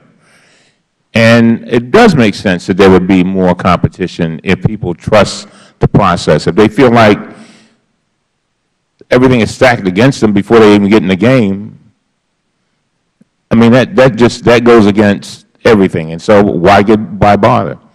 But the interesting thing is that, you know, we're talking about an executive order, and I can understand the chairman's position. We're talking about a draft document. And, you know, I think that some kind of way we've got to move more towards disclosure than moving away from it, because the playing field that we're playing on now is a playing field that says no less and less disclosure. And I don't think that that's what America is all about. I really don't. I don't think that our founding fathers were about that. And so with that, Mr. Chairman, my time is up, and I'll yield back. Thank you. Mrs. Elmers. Thank you, Mr. Chairman. My first question is for Ms. Mackey. Ms. Mackey, I understand that you are an SBIR success story, and SBIR is near and dear to my heart, and I have legislation pending right now for us to reenact it and get it in place for another 3 years. So I would just like you to elaborate on that process. And then I know in your opening statement you did speak to the dangers that you feel exist with this draft EO. And I would just like for you to reiterate that as well. Okay. So first, I'm very pleased to tell you that we're a cyber success story. That's some level of effort. We started playing with the SBIR program and participating in 2002. It's taken us 9 years. I can tell you that the technology that we were delivering to the private sector was expanded on the innovation and is now rolling out to every ship in U.S. Fleet Forces Command. So every maintainer will look at our application to understand what they should be maintaining to keep our ships ready for mission readiness. So it's a very good thing. It's a very proud experience for me. It's a great thing for my company that's growing and expanding. It's good for my company, the jobs in my company and my employees. And when I think about the risk that this kind of the approach taken by this executive order could impact on stories like mine, is that as intimately aware with the SBIR program that you are, it takes some time. There's fits and starts when you're developing technology and innovation, and it doesn't transition directly into a product. There's some places that you go, and there are times that maybe when we were a little is this going to happen? Is this going to work? That if I had seen this kind of an onerous reporting, and if I had seen myself exposed legally for the kind of HR challenges that I get by asking my employees, you should see the checklist I have when I recruit people of what I can ask, what I can't ask, and how I tell my employees to interview people. I could also tell you that in the small business, well, in the business community in general, but certainly for small businesses it's more painful as we don't have a lot of corporate resources. When you have to let someone go for poor performance, no one wants to hear they're being let go for poor performance, and they often want to find another reason. And if they don't find another job, they often want to be punitive on who let them go. I really don't want to introduce politics into that equation. So as far as your question about SBIR successes and will we as a country be getting back the investment in RDT&E that we need to have go to our Federal Government, I think you run the risk of encouraging people to back away and step out because it's too much to overcome. I hope I've answered your question. No, actually you have, and I appreciate that. My thought also is that would deter businesses from moving forward when we know that it's a lengthy process. They're going to have your ups and downs, and when faced with something like this, that would, deter someone, and that is my feeling on it. Thank you very much. Yes, please. No. Sorry. I don't know that it would deter people to participate, but in that place where you choose now the investment that's been made, do I want to further look to giving that to the Federal Government, or should I step out to private sector? And that's the juncture that I don't want our tax dollars. I mean, I think it should go back to the warfighter, especially in the DoD SBI program. Thank you. Thank you. Thank you. Ms. Hollingsworth, I just wanted to clarify, my understanding from your opening statement is that you are in favor of this draft executive order. Is that correct? That's correct, Congresswoman. But that you feel that small businesses should be exempt from it? Well, it seems to me this afternoon I've heard small business being used as a sympathy card, being played quite a bit. And as a matter of fact, I think certain size small businesses, and the definition of small business is a very wide definition depending on industry and so forth. I think a very straightforward remedy is to raise the thresholds of contribution, whether it's $5,000 for a contribution or the size of contract, et cetera. Many of the concerns that Ms. Mackey and other people are speaking to here today are simply answered by exempting small business up to a certain point from falling under this Act. So at what point would you consider a business that this should be adhered to? Where would you draw the line? I mean, so you obviously do not see this as a deterrent for government contracts or working with the Federal Government. You just feel that it may be a little more costly for a small business. Is that, I mean, at what point would you consider a business this executive order would apply to them? Well, to answer the first part of your question, Congresswoman, no. I mean, I do agree with this potential draft EO. And in terms of thresholds or at what point should it apply to a small business, I would defer that to wiser, if not older, heads than my own. Certainly people familiar with the government contract process know the size of businesses that might fall under certain categories. So I don't have a concrete opinion for you, but I do believe that we can kind of take out the tiers aspect of this for small business by some simple thresholds, similar to thresholds that are in place for small business in other arenas. Okay, one last question on that. So along that line, do you agree that there's already transparency? It's just an issue of when these things are divulged beforehand in the contract process rather than afterwards as a business reporting contributions, Federal contributions? Well, again, I'm an engineer, not a constitutional lawyer. As we've heard that excuse many times today. So I can't pretend to be a complete expert about that. From what I understand so far is the disclosure and the transparency is incomplete and lacking. I don't feel it's complete yet, and I do feel the parameters that have been discussed in this draft EO would shed additional sunlight, and I do think that is needed. Because it would be beforehand rather than after an award of a contract? I think in general that the public could look at what influences are coming to bear, particularly on single source contracting, which is something that has been jumped over constantly to here today.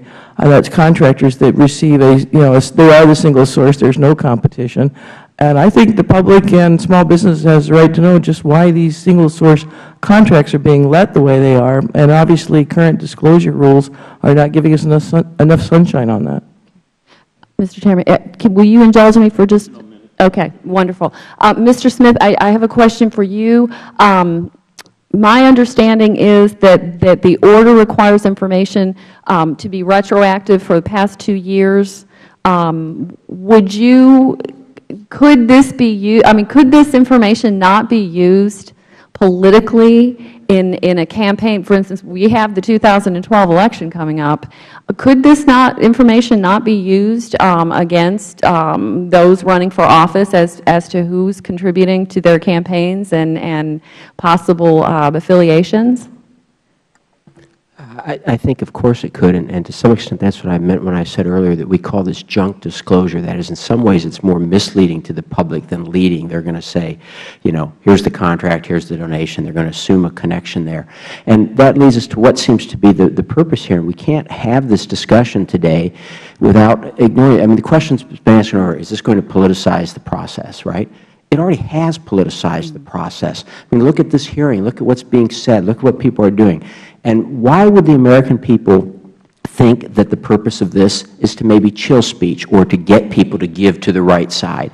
They might think that because rightly or wrongly, correctly or incorrectly, the President of the United States has been out repeatedly saying we need to do something about all this secret hidden money that's going to come out after Citizens United. And he has specifically identified groups that he wants to silence, big oil banks he calls them. We might think that because last Congress, on straight party line vote with 2 exceptions in this chamber passed and the other chamber did not pass the disclose bill. We might think that because then when the FEC attempted to issue new regulations complying with Citizens United, the 3 Democratic commissioners insisted that the regulations go further and include the kind of disclosure that's being asked for here.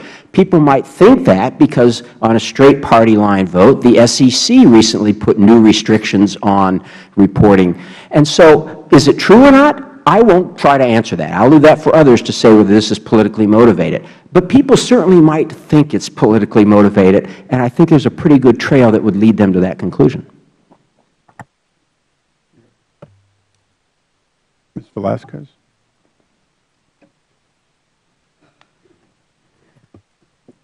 I'm sorry that I wasn't here for your testimony, but I was in a full committee markup on financial services, and I had an amendment. It was brilliant. Thank you. Yeah, I can imagine. But I would like to ask some questions, if I may. Ms. Hollingsworth, as a small business owner, do you have concerns that undisclosed political spending could disadvantage your firm in the contracting marketplace? I am very concerned about that, Congresswoman. Mm-hmm. The executive order will require your business to report the political spending of yourself as the owner and also that of your officers. Do you have any concerns that asking colleagues about their political spending could complicate your business relationships? Congresswoman, I think one remedy to that would be to use either third party or, in the case of a very small business, the bookkeeper accountant who is already privy to such things as compensation, perhaps special medical issues, et cetera, and insurance. I would designate a person with a confidence to, as a third party or entity, if you will, to take that information and pass it along without it ever coming to my eyes. And I would think that small, even much larger, but still small business in mind could easily implement something like that. Okay. Ms. Blakey, if a contractor spends millions of dollars to influence federal elections in a congressional district where it also conducts $1 billion defense contract with taxpayer funds, doesn't the public have a right to know? The contractor, of course, does disclose all contributions. So that information is out there in front of the public. At any point, people can access it. Our concern is we are making a link between the procurement process and political contributions. There is an inference there that really we believe is fundamentally wrong. And we also look at the fact that we're very supportive of the administration in terms of strengthening the acquisition workforce, trying to improve the acquisition process. But at the same time, you put this information in front of contracting officers over and over and over again in the procurement process, and it's looking to make a connection that should never be there. But my question is, taxpayers, do they have a right to know, since it's taxpayers' money that is given, is awarded through Federal contracting? Taxpayers can go anytime they choose to and go to the information that is publicly available, and they can choose to look up anything they want. Is that a yes or no answer? The information is there. The public should know and should have a right to know. The public can know and does know. Taxpayers. Yes, the public can know and should know. Thank you. Mr. Smith, you have noted that this executive order will chill free speech. Could you explain how this order will legally limit the amount of contributions that Federal contractors could give to any political campaign or organization at any time? Sure. This illustrates one of the problems here and one of the issues of vagueness and chilling. For example, right now, Federal contractors do not make any contributions to political campaigns. It is illegal for them to do that. If they're doing that, they're violating the law and they can be prosecuted. What we're talking about here is Federal contractors who might give money to a trade association, which then might spend money on independent expenditures down the road. And we're going to say that that should be held responsible, and the company has to report that kind of information. Now, how would that chill companies? Well, but there is nothing that legally will prohibit them from writing contributions to. That's right. But the question you asked then was, how will it chill them from doing that? And it will chill them because if people feel they're likely to be retaliated against, that is, government has tremendous power. Somebody who is bidding on contracts Mr. Smith, already. you're changing my question. My question is, if legally they cannot. My answer is, legally they already cannot make contributions, which was your question. And legally, they will still be able to do independent spending through others. But your question was, how will it chill them, which is different from what they can legally do. Mr. Smith, I don't think you understand my question. How would it limit the freedom of an organization to give how much it wants, to whom it wants, when it wants? It wouldn't, would it, legally? Legally, the answer is no. I thank the gentleman, thank the gentlelady. You've all been very generous with your time. I realize the hour is late. What I would ask, since we had so many members who had questions and had other obligations, would each of you be willing to answer additional questions put by both sides? Okay. We're going to leave the if I may say so, I will be leaving the country in 2 days for a month. I would be delighted to answer questions. Are you fleeing the country or get away from our questions? I'm fleeing the country, and I would be delighted to answer questions if I could have an extension. You know, this committee has a long history working on people fleeing the country not to answer our questions. But we will try to get the questions to you immediately. But I appreciate that. We're going to leave the record open for 7 days. If we see a need for an extension, the ranking member and I can extend. But I think it's important. Your testimony was very good, and the questions were good, but I don't think we got enough of them. So with your indulgence, we'll do that.